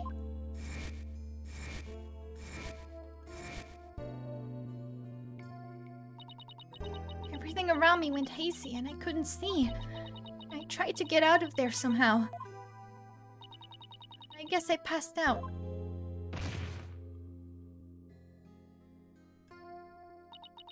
When I came to, I was in the passage behind the rocket. I was in the shadows where people couldn't really see me. Maybe you got confused and went the wrong way when you were trying to leave. How long do you think you were unconscious, Athena? I was out until about noon of the next day. I didn't even know about the explosions. When I woke up, nobody was around, so I just went out into boarding lounge too. My mind must have still been fuzzy because my memory's vague after that. I don't remember how I got home. No memory, huh? This is gonna be tough. Which means, what if I'm the one who killed Clay? I think that's enough of that, Athena. Let's talk about something else. So during the entire incident, she was unconscious in the Space Museum. Of course I believe her. But will anybody else? What kind of research was Dr. Sykes, your mother, doing? Machines that could tell people's emotions by their tone of voice. And my special ability. Someday when people travel to distant planets, their companions will be robots. So she said that they had to be able to understand how their human companions felt. Wow! Robots that can understand people! I was just a convenient subject for her research. All she ever did was work, and she never paid any attention to me. Oh, sorry about that, dredging up all that old stuff. No need to apologize. I guess her home life was complicated. Oh, by the way, Miss Woods said something about you always wearing headphones. She always wore those big, heavy-looking headphones. She said her mother made them for her as part of her research. I had to wear them every time I went out. Oh, I hated them so much, but she wouldn't listen. What were they for? Oh, she gave me some kind of explanation. But I don't remember now. It was too difficult for a little kid to understand. Okay, but let me say this one thing. I don't think your mother only thought of you as some handy subject for her research. I want to believe that. Just about the only things my mother left me with are widgets. And this earring. Oh, it's beautiful! It's made of a piece of real moon rock she had for research. Maybe she did love me, in her own way. I'm sure of it. I'm really sure she did. Because that's what I want to believe too.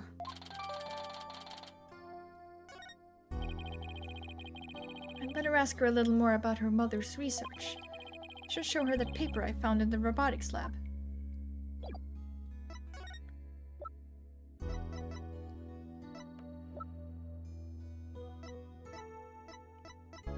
The paper? This? Oh, the Ponko series! You must have gone to the robotics lab. You seem to really love Ponko and Klonko. Yeah, my mother made them and I grew up around them, you know? Oh, there's one of those cute little robots in this photo too. See Panko's bandages? I put those on her. I just wound them around and around. Pretty bad job, huh? But I really put all my all into it. I hardly left the center in those days, so I didn't have any human friends besides Junie. I didn't really understand the difference between robots and people back then. I thought that if a robot broke, bandaging it would help it get better. What a weirdo I was. It looks like there's something written on the bandages. Yeah, I wrote stuff like, "Get well soon, Panko." But in the end, my mom just put her on the operating table and fixed her in a flash. Oh, that must be the thing I made move in the robotics lab. I was so impressed by what my mom did. I even asked her if she would put me on the table and fix me if I ever got hurt. It looked just like magic to me what she could do. A little girl who grew up around robots. She seems to have some good memories of it. On a different subject, did you hear about the person holding up the Space Center? Yes, a little. And this person has even taken hostages. Is it? Sweet.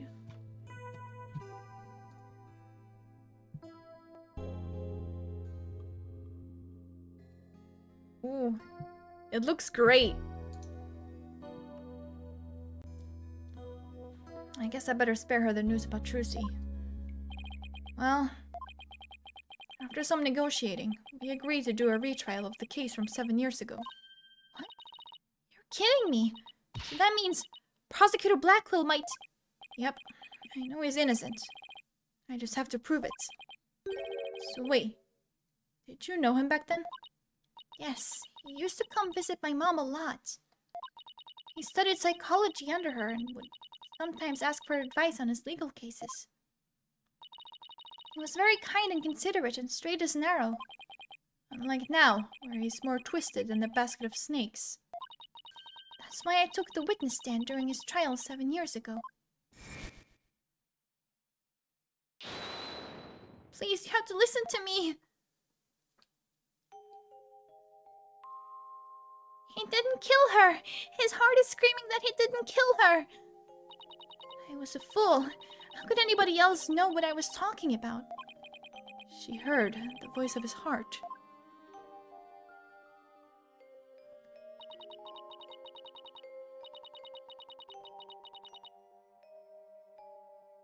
Sounds like a good idea. You were only 11 then, right? You were very brave just to give testimony. Rose is right. You did the very best you could at the time. But nothing I said did any good. I was a shaking and scared little girl and swollen and ineffectual. Even after I went to live with my relatives in Europe, I stayed closed up in my shell. But you're different now. You're always so bright and cheerful. Thanks. That's because one day I came to realize that I had to fight. I couldn't give up. I exercised hard and I studied hard. I wanted to become the strongest lawyer I could be. No! God damn it.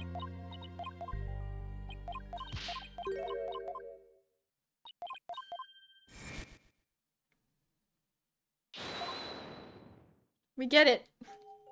Damn it. I thought it automatically went up there, but no, it just chose the same thing again.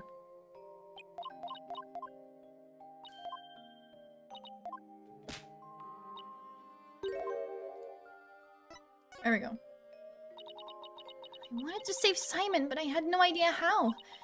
Then I met Mr. Wright, and thanks to him, I realized that if I became a lawyer, I could prove that Simon was innocent.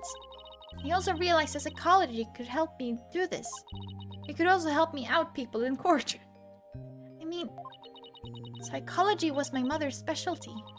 When I studied it, I felt like she was there with me, supporting me. It doesn't seem like Athena knows that Prosecutor Blackquill is due to be executed tomorrow. I wanted to prove Simon's innocence personally. I wanted to do it so bad. Even now, I want to fly out of here and go save him.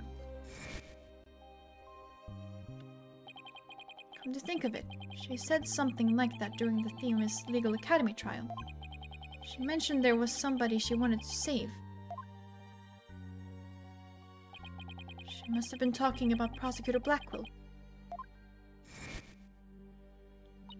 I heard some prison guards say that you had an interview with Simon. How was he? What did he say? No, I can't tell her. How can I lie to Athena? He was doing well. He was happy about the possibility of being proven innocent. He was? I wonder if he smiled like he used to. Back then. If I can't prove Prosecutor Blackwell's innocence in this trial, I don't think Athena will ever forgive me. I just have to free him. Failure is not an option here. Ah, I thought you might be here, Mr. Lawyer. We're in trouble. We are? What is it? I couldn't find a single open courtroom. They're all in session. No, but this is an emergency. It's very difficult to interrupt your trial once it's underway. My phone! From Trucy.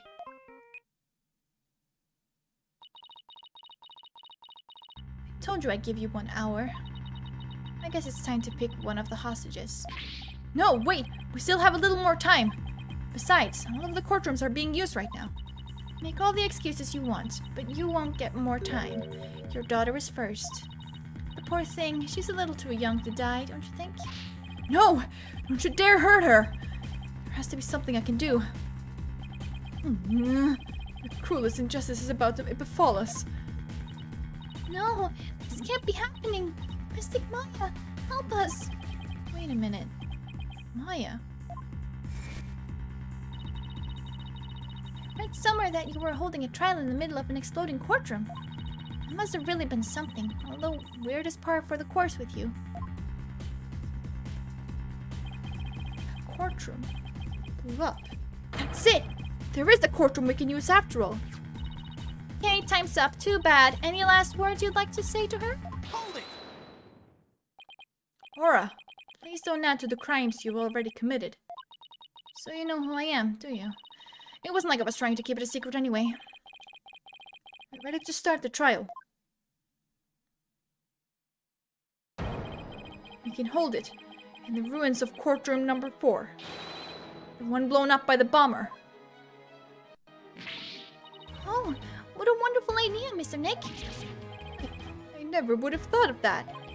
An astonishing trial in an astonishing location. I guess it's only befitting. I'll go get the place ready right away. I didn't exactly pick the place for its astonishing factor. How about it? Are you ready to have your brother's innocence proven? My brother? Oh, I'm sorry. Did I forget to mention, it's not Simon you'll be defending. What? Not Prosecutor Blackwell? I indict Athena Sykes On the charge of murdering her own mother. You'll be defending the little princess there, the one behind the glass. What? It's you in that mountain of rubble you've chosen for our courtroom, Mr. Wrights. What is she talking about, Athena? Of course. Didn't it ever occur to me before? If Prosecutor Blackwell is innocent, somebody else had to have been the true culprit. Did I kill my own mother? No. No!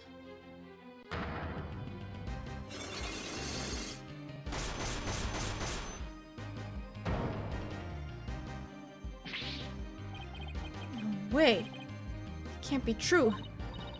Mr. Nick, what's the matter? I see 5 black psych locks. I've seen these kinds of locks before. Dark, black locks protecting a secret hidden deep inside a person's heart. And there's no way to remove them.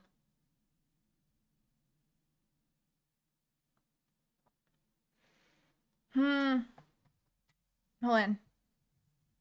Let me see what the...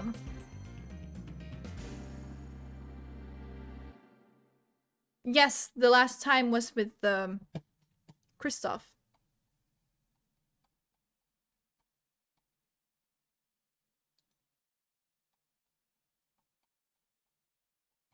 Okay, it seems like the last 2 chapters are kind of long, so you know what? I said I was going to take tomorrow off. I'm gonna finish that tomorrow, just because it's getting kind of late, you know, and people have like work and or school and stuff. So I'm gonna end it here.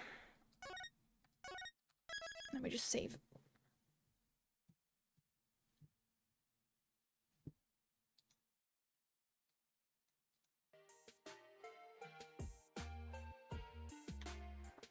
Yeah.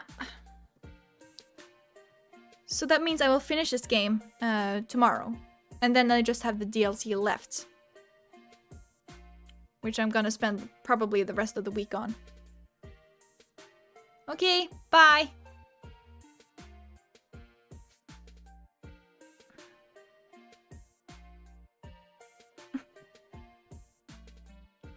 Yeah, my mom was the one that like called me earlier today. And like told me about it and I was like, oh yeah, you're right. I didn't even notice. I mean, how can I notice? So, yeah.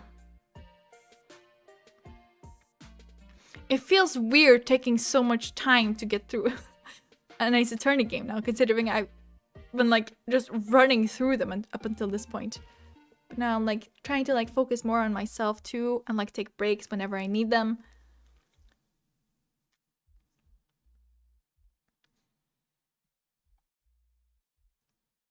So, yeah. But Edgeworth is back?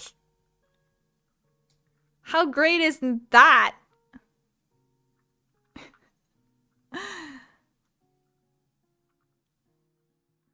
And he got there so fast. Like there was this comic, but I've always kind of like assumed it to like be kind of like as a joke, I guess, in a way. But no, that's literally what happened. I can't believe it. That's amazing.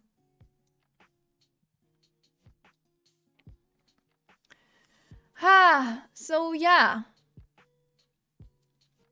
I hope to see you guys here tomorrow for the end of Dual Destinies. And then I'll take Tuesday off. And I'll be back on Wednesday to start Redacted.